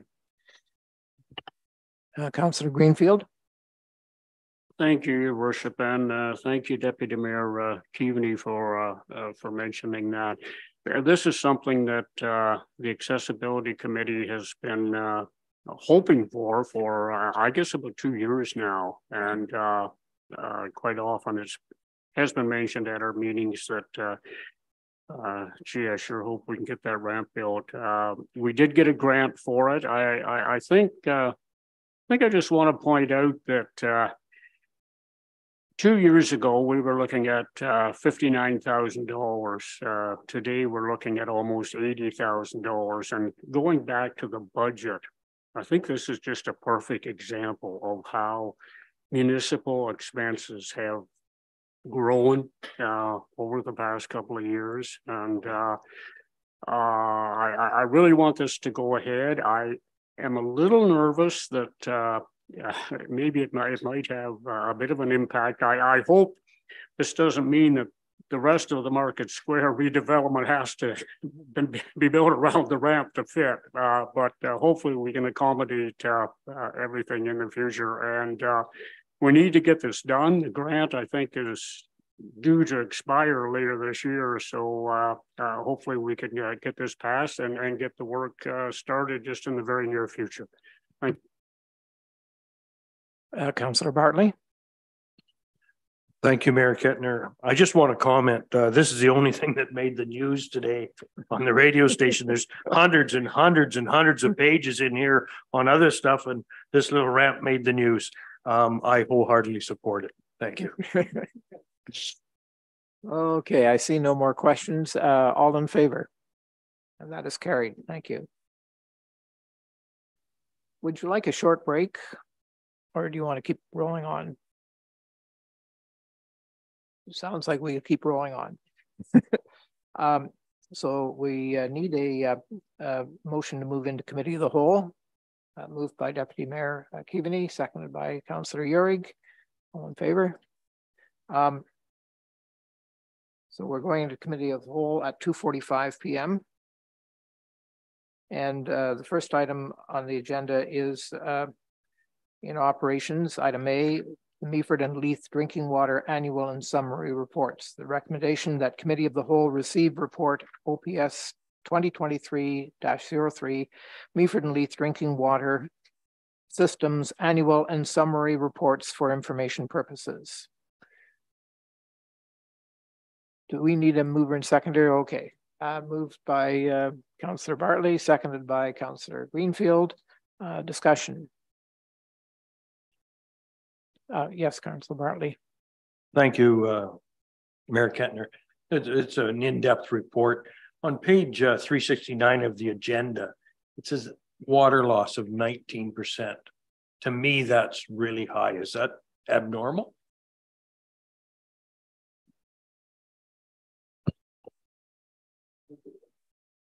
Oh, good. I was going to say I will defer to the expert in this situation. Through you, Mr. Mayor. It's higher than normal for us, but it's not higher than other municipalities.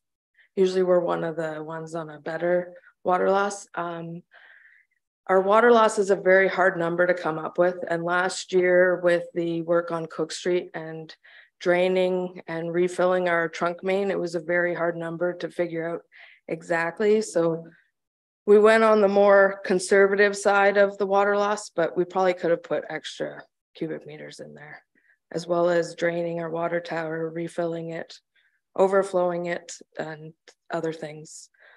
Those are all numbers we don't have meters on, so best guess. So hopefully that will drop for this year. Yes. Thank you. Councillor Uhrig. Thank you, Mr. Mayor, through you. Yeah, it's gripping reading, but extremely important. Thank you. It was a good report. One question is an umbrella question is there was many references to record keeping on a regular basis and keeping it for 10 years, et cetera, et cetera. I'm just wondering, are the reports all hard copy and electronic? And several of them. Okay, yeah, I just wanted to make sure that that was the case. Nightmare. Yeah, I'm sure it is doing daily testing and reporting, et cetera. So just want to make sure that was done. And obviously then in the 10-year, anything that's electronic, you don't care. Storage of 10-year hard copy is one thing, but I just wanted to make sure. Thank you. Other questions? Deputy Mayor Keaveney. Thank you, Your Worship. And I just wanted to add, Emily, how fortunate we are to have our staff in the water department. I mean, we as council are responsible for water, which is a huge burden, but it does not keep me up at night. I don't know about anybody else, but I don't worry about it consistently because we have such great staff in place. So thank you for taking care of our water and allowing us to sleep well at night. Councillor Greenfield. Thank you, Your Worship, and through you to our water lady. these audits by SAI Global and Tavares, are those companies appointed by the ministry, or do we get to choose them? How does that work? I know I think we've had them both previously. I just wondered how they are picked. Or For you, Mr. Mayor, I think that's on the next report, but I can answer it now. The audit ones is the one is mandated by the ministry. That's the SAI Global. And then the other one we hire because we just don't have the staff to be able to audit ourselves.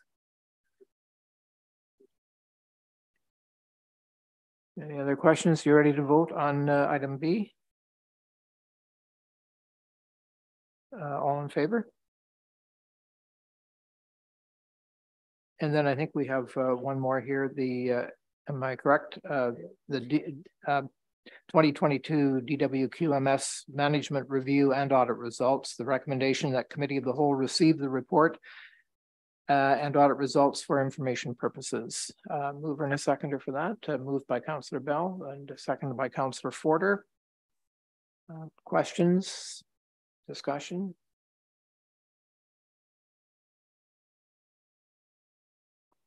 Okay, all in favor? And that is passed. Thank you.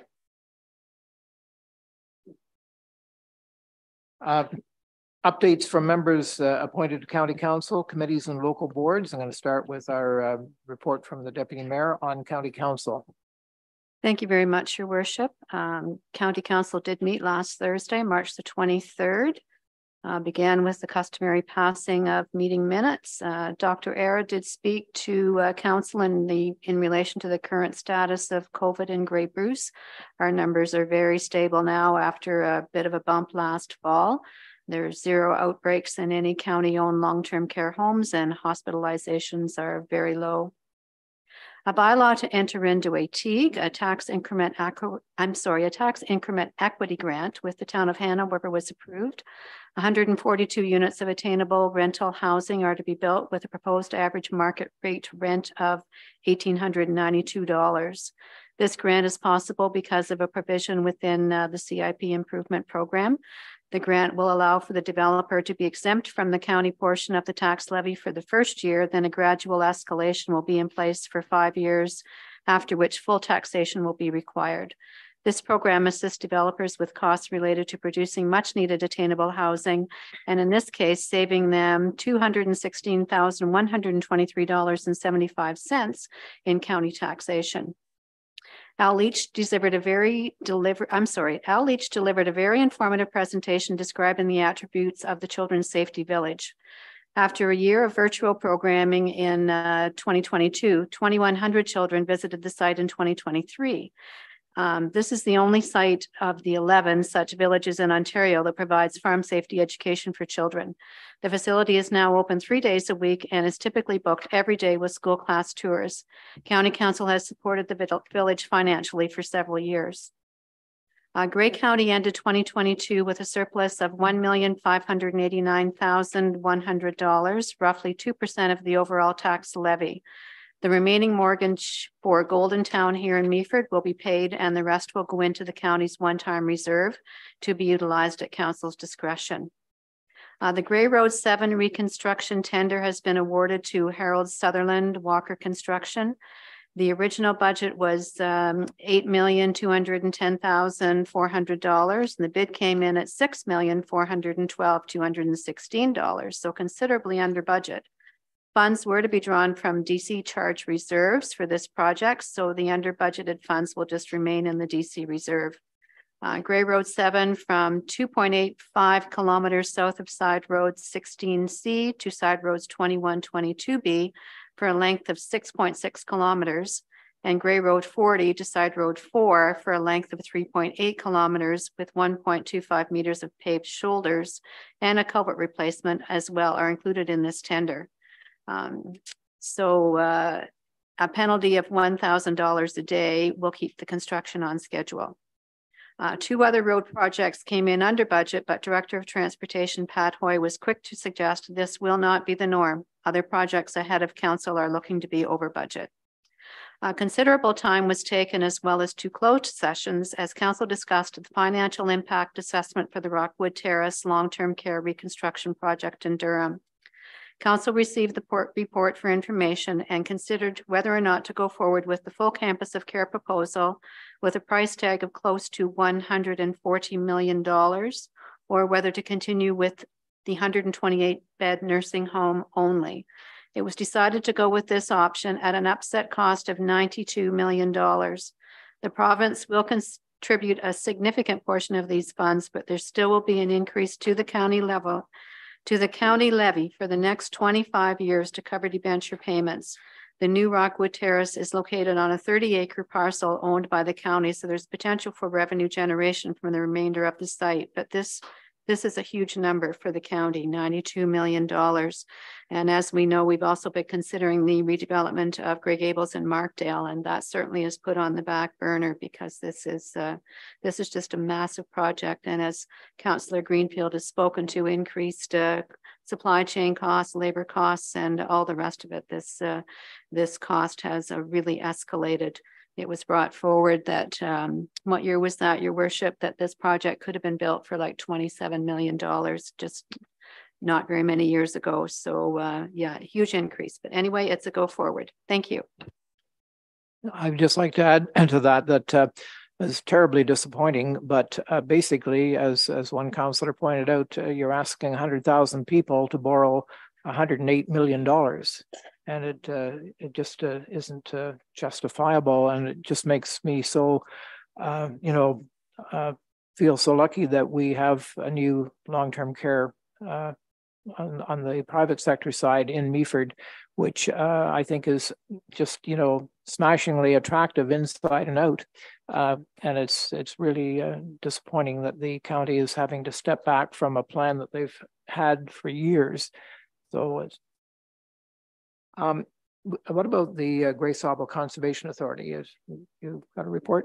Could I ask a couple of by all means, yes. Sorry, if I may. Well, first of all, I just want to mention the deputy mayor is correct. I think the first figure I heard for Rockwood a few years ago was about 30 million, and wow. I had 2 or 3 people from the hamlet of Bogner contact me, and they are concerned. They have heard through the grapevine that County Road 18 from Rockford to the Bogner cutoff, County Road 29, is going to be completely closed for part of this summer. I don't think that's going to happen. Can you help me on that? Is there anything planned on that stretch from Rockford to east? Not that I'm aware of, but I will certainly look into that. And any of the road construction that was discussed, we were told that 1 lane will be kept open, and that is the priority to keep the traffic moving. So no, I'll look into that though, Councillor Greenfield. Thank you. Councillor Bartley.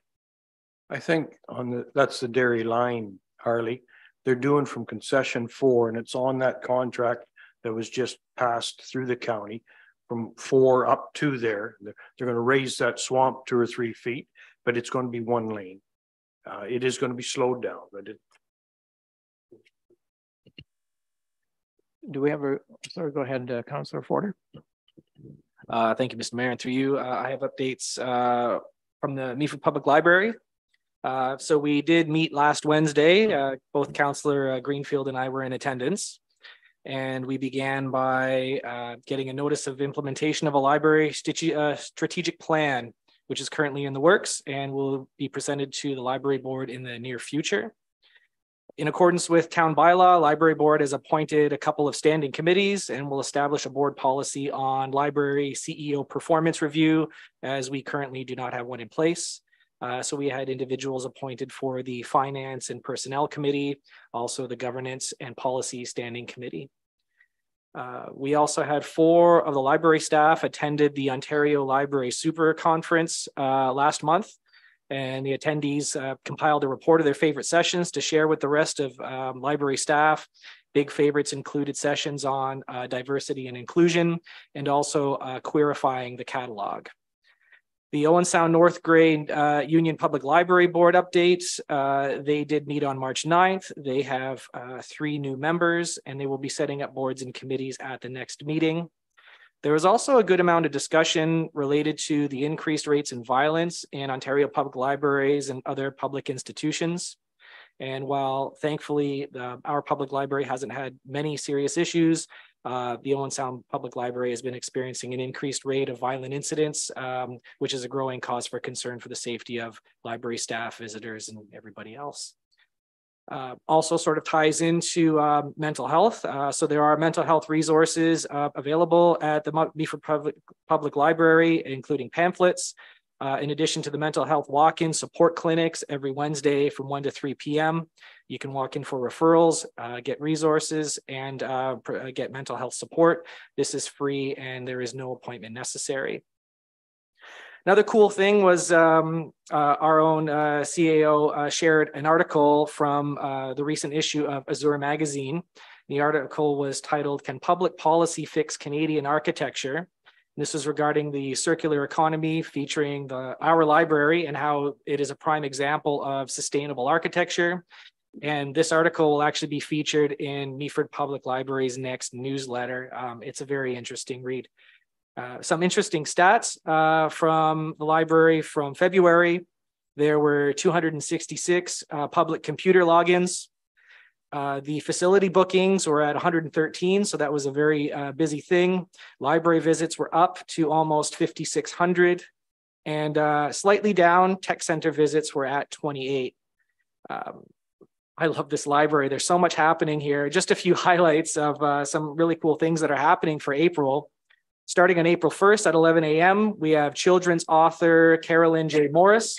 She will be hosting an interactive story time and will also bring a bunch of baby chicks as well, which is super cute, and I'm hoping to be there.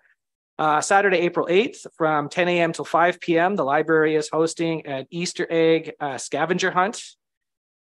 The 2023 Grey Bruce Youth Film Festival returns this year for grades 7 to 12. This is coordinated by the Owen Sound North Grey Union Public Library. Submission deadline is May 12th, and for more information, go to meaford.ca/library. On Thursday, April 13th at 2 p.m., right sizing for retirees. You can join real estate broker Haley MacArthur as she discusses the steps to successfully downsizing your home. Registration is required in advance. This event has huge demand and may already be full. Saturday, April 22nd from 1 to 3 p.m. This one's very interesting. Trout Unlimited's Yellowfish Road Water Quality Program for kids aged 6 to 12. This program reminds Canadians about their responsibility to reduce stormwater pollution, which is one of the largest sources of freshwater pollution in Canada. This program has 2 main components, the first being discovery. Participants find their local water supply and then explore how hazardous waste can enter this water source. And secondly, action. Participants make a difference by painting yellow fish near storm drains to serve as a reminder that any materials entering the storm drain do have an effect on our water resources. Free registration for this is required. Now, there's also free tax clinics. So if you need a hand to prepare your tax return, there are volunteers that can help you prepare your tax, your income tax and benefit return. If you have modest income in a simple tax situation, these volunteers are not employees or volunteers of the CRA. There are 10 dates in April for this clinic. Appointments are required. This has been extremely popular as March was completely booked up and April is almost full, if not already. Wednesday, April 12th and 26th from 1 to 3 p.m., a Service Canada representative will be available to provide advice or guidance on accessing Service Canada programs and services related to employment insurance, Canada Pension Plan, and old age security. These are virtual appointments, 30 minutes long, and they are held at the library. Appointments are required in advance for that. And finally, there is an author talk on Thursday, April 27th at 6:30 p.m. Ted Glenn, who is the author of A Very Canadian Coup, which is a book focusing on the life and times of Mackenzie Bowell, Canada's fifth and least understood prime minister, and his sixth ministry, including the January 1896 coup. And that is just a few examples of what is happening at a very busy community hub known as the Meaford Public Library. And again, we are so lucky to have this facility. Councillor Uhrig. Thank you, Your Worship. Yes, Councillor Bell and I attended a very lengthy Grey Sauble Conservation Authority meeting last Wednesday. Like council, we're undergoing a fair amount of training, and it was very informative. I'll kind of piggyback on Mr. Vanderveen's presentation today, because we did get a report on the watershed health review. So they looked at stream health, forest conditions, wetland conditions, and groundwater. And the good news is that our Conservation Authority reports that we're in very good condition, particularly in comparison with Southern Ontario Conservation Authority. So we're pretty lucky that way. There was also an environmental planning report, and it noted, of note in that was the Blue Mountain and Meaford planning applications. Obviously, the volumes are increasing, and conservation authorities have to be very cognizant of that. Interesting thing that was mentioned was talking about invasive Phragmites, which is pretty prevalent in parts of the municipality. And the GSCA actually has tools for loan. So if you're having issues, or any of our agricultural friends or rural friends are having issues, there are actual sprays and tools that they can access through the GSCA to utilize to help combat that. A few announcements coming from GSCA. On June 24th, there's going to be the 50th anniversary celebration for the Friends of Haibu. So it's going to be $10, and it'll be organized by the Friends of Haibu with the assistance of the GSCA staff. So that's just there's going to be likely fireworks and music and festivals. It'll start at 4. They'll clear out the day visitors, and then that evening will be a special celebration. So good way to celebrate a local landmark. As well, there's the Grey Sauble Day Camp, which is actually scaled down a little bit this year, again, because of so much difficulties finding staff. We all know how difficult it is to find qualified staff members to facilitate these things, but it will still be going on from July to September this year. And finally, on April 20th, there will be a film festival.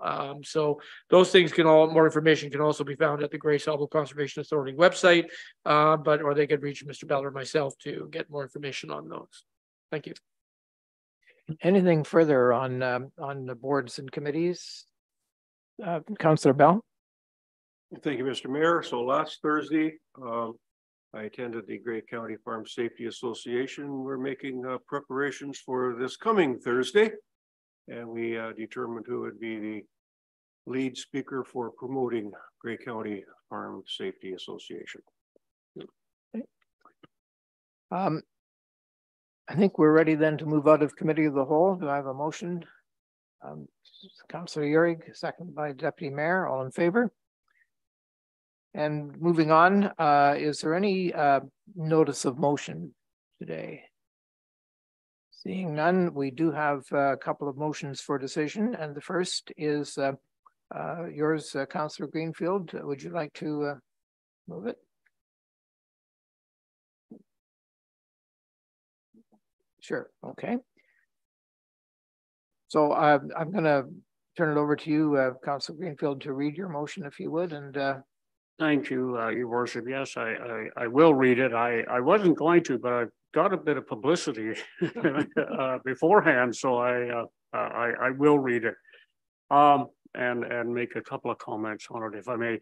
Whereas in 1840, David Miller constructed a cabin near the mouth of the Big Head River, whereas over the next 34 years, the community, which became known as Peggy's Landing, grew in importance and population, becoming the social and economic center of the area.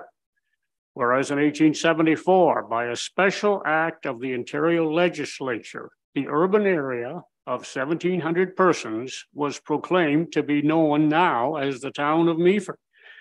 Whereas the town has grown to include over 4,500 inhabitants and was on January 1st, 2001, united with the townships of Sydenham and St. Vincent to become a part of the town of Georgian Highlands, and shortly later, the municipality of Meaford.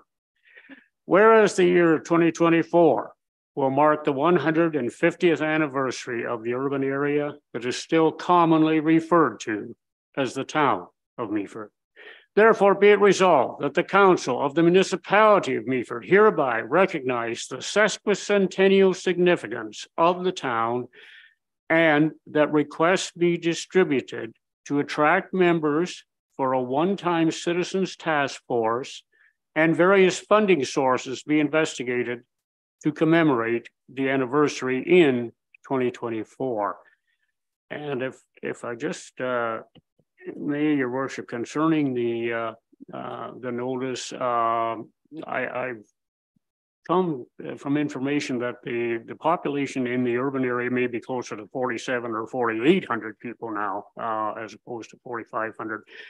And I'm sure council members noticed a spelling mistake and I did that deliberately.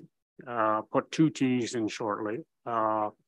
Mr. Smith suggested that I capitalize it, and I think it's only reasonable that I take a minute to mention the first mayor of the municipality of Meaford, Mr. Gerald Short, and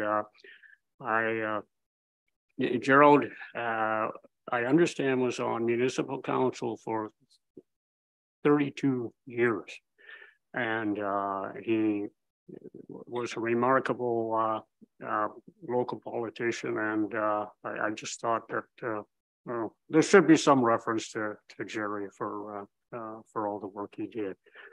Okay,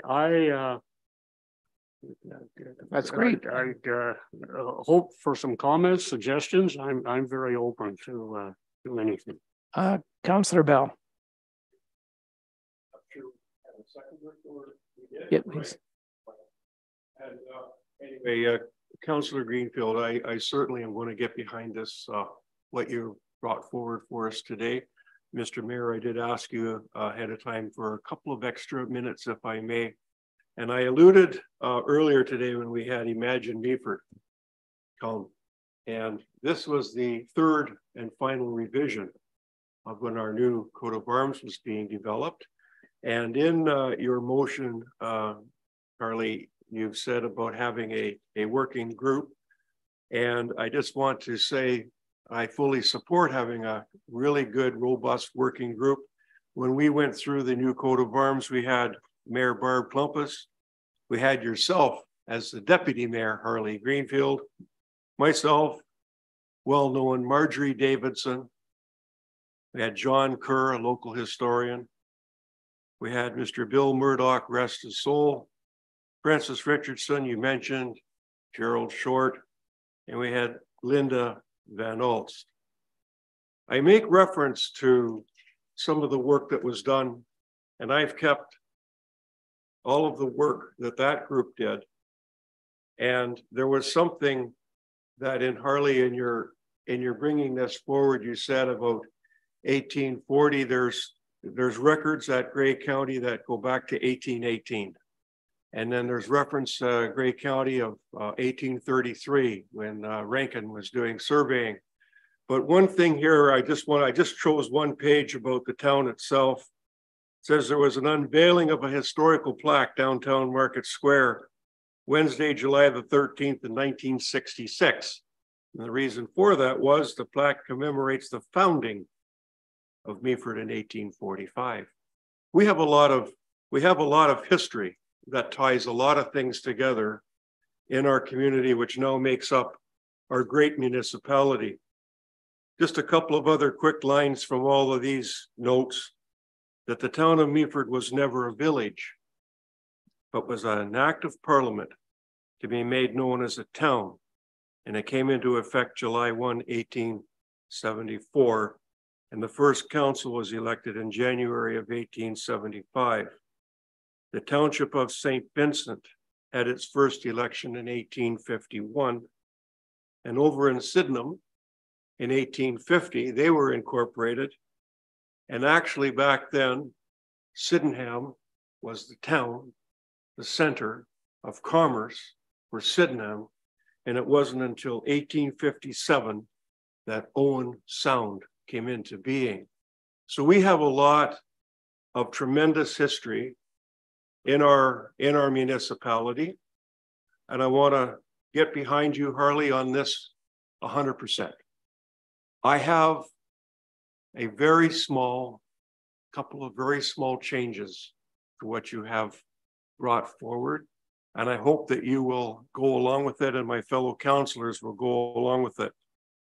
I would like to amend your motion by adding a clause between clause 5 and clause 6. Clause 5 begins with, whereas in the year 2024, I'd like to have it say that, whereas the geographic townships of St. Vincent and Sydenham celebrated their sesquicentennials in the year 2000, to add that. And at the very end, just add this, that the celebrations should be inclusive of the entire municipality. So I get behind you on this, Harley, and if this council will adopt those two little things, I think it'll keep us united, and I think it'll make for promotion. And aside from everything, I like a good party. So I can really get behind you on this one, Harley. Thank you. I'm quite pleased with those amendments, Your Worship. I would be glad to have them as part of the script. Thank you. Fine. And do you second them then, or is that proper? Do you want another seconder? Maybe. Okay. Who would like to second it? I seconded the motion, and I will second the amendments on the condition that Councillor Bell brings his guitar to the party.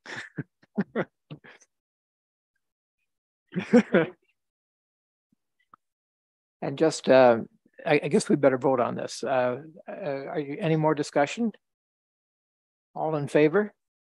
Thank you very much. I just add, when I was elected in 2018 as a councillor, Gerald Short showed up at my door one evening and said, Ross, I have something that I want you to keep in safekeeping. And it was a number of flags. So I will turn them over to the committee, and I'm not sure just their significance, but I knew it was important to hang on to them. So,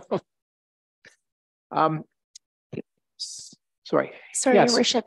We've voted on the amendment, but we'll have to vote on the main motion. Oh, Please, sorry. Thank you for keeping us. We're all getting a little nostalgic here, so especially the older ones of us. So, all in favor of the amendment.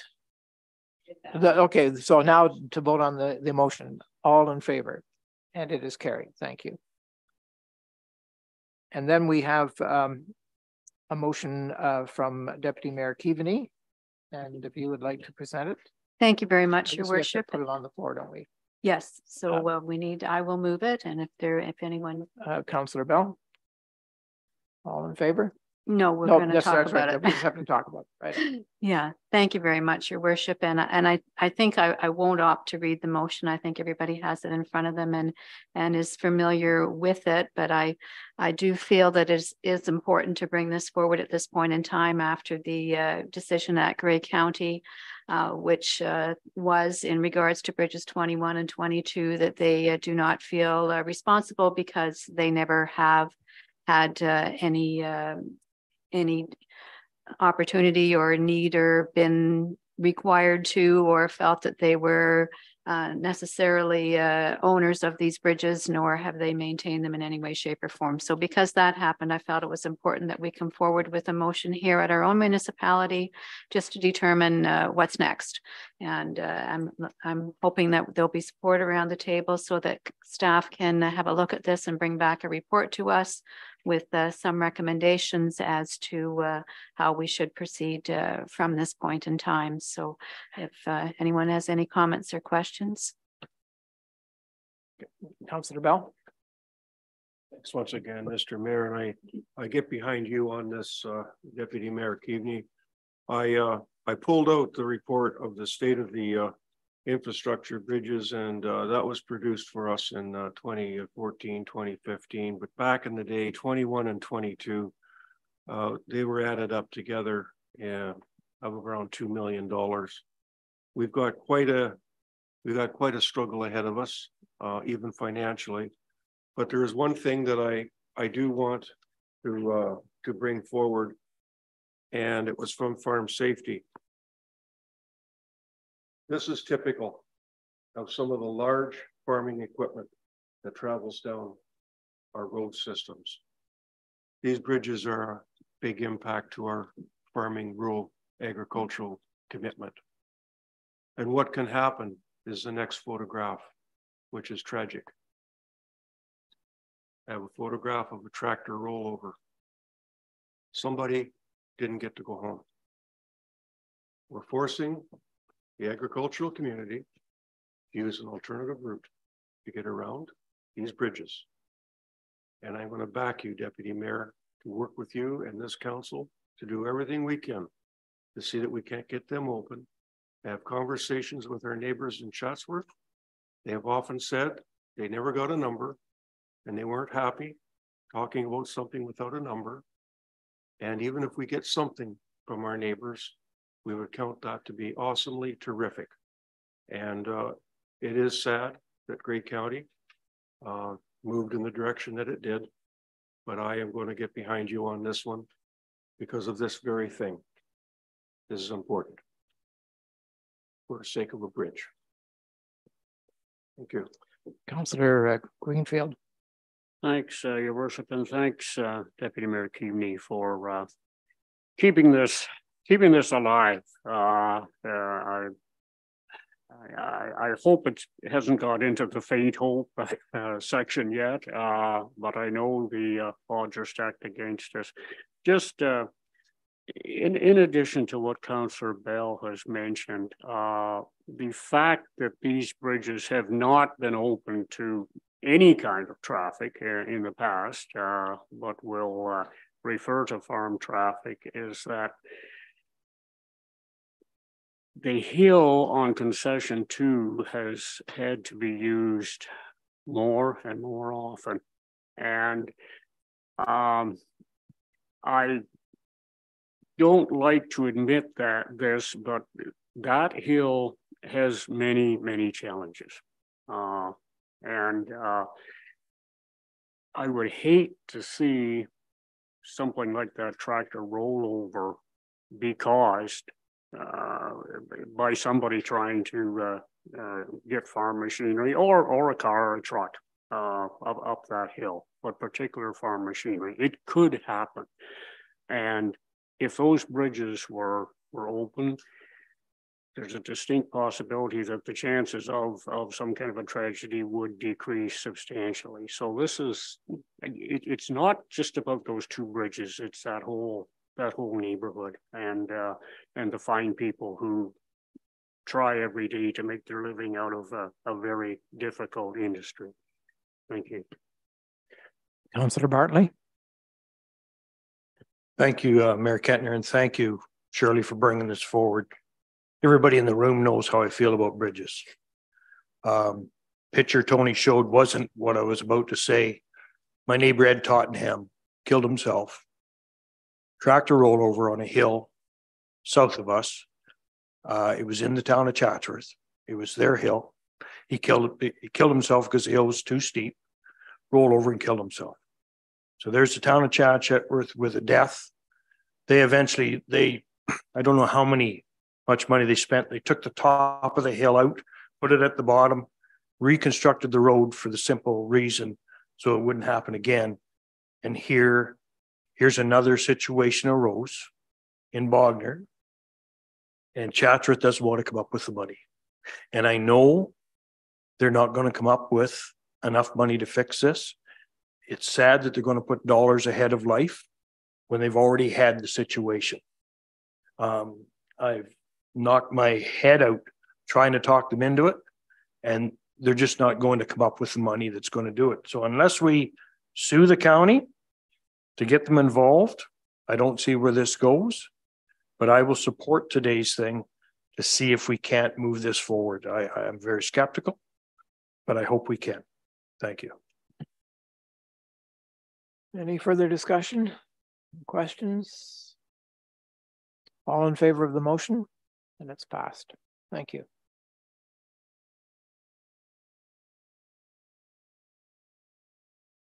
I think now we're looking at the adoption of minutes for the council meetings of March 6th and 13th.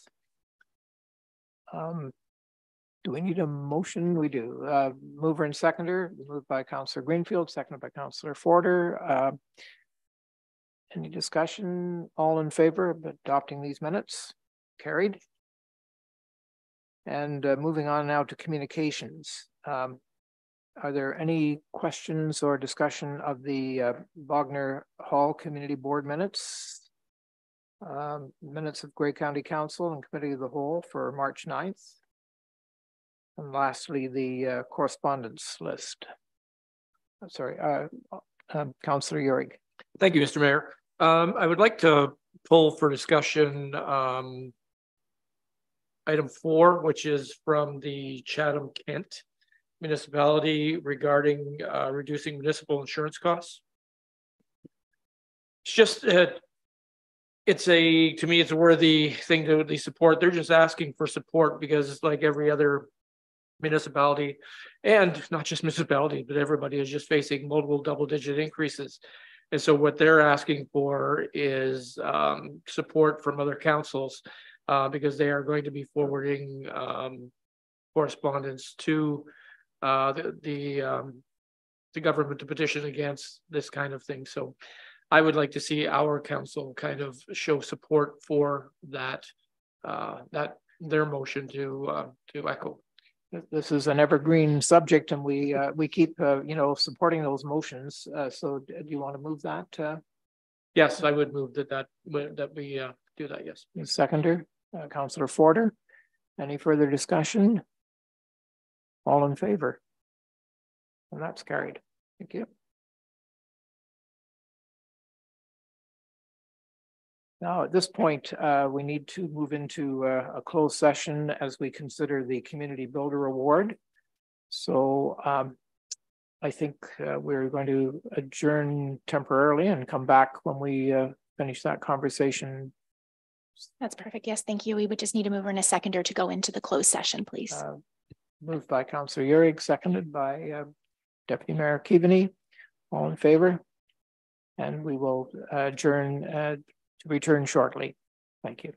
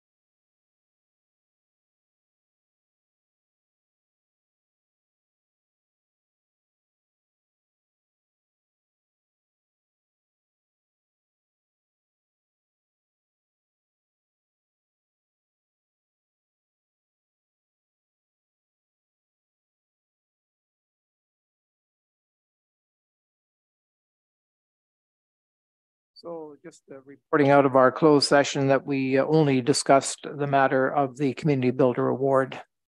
The other thing that we have to tidy up today is our confirming bylaw. The recommendation is that bylaw 2023-20 being a bylaw to confirm the proceedings of the Council of the Municipality of Meaford at its regular and special meetings held in the month of March 2023 be taken as read a first, second, and third time and finally passed.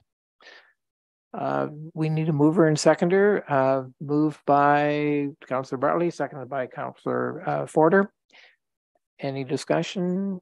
Otherwise, all in favor? And that is carried. And that concludes our business today, and I declare this meeting adjourned.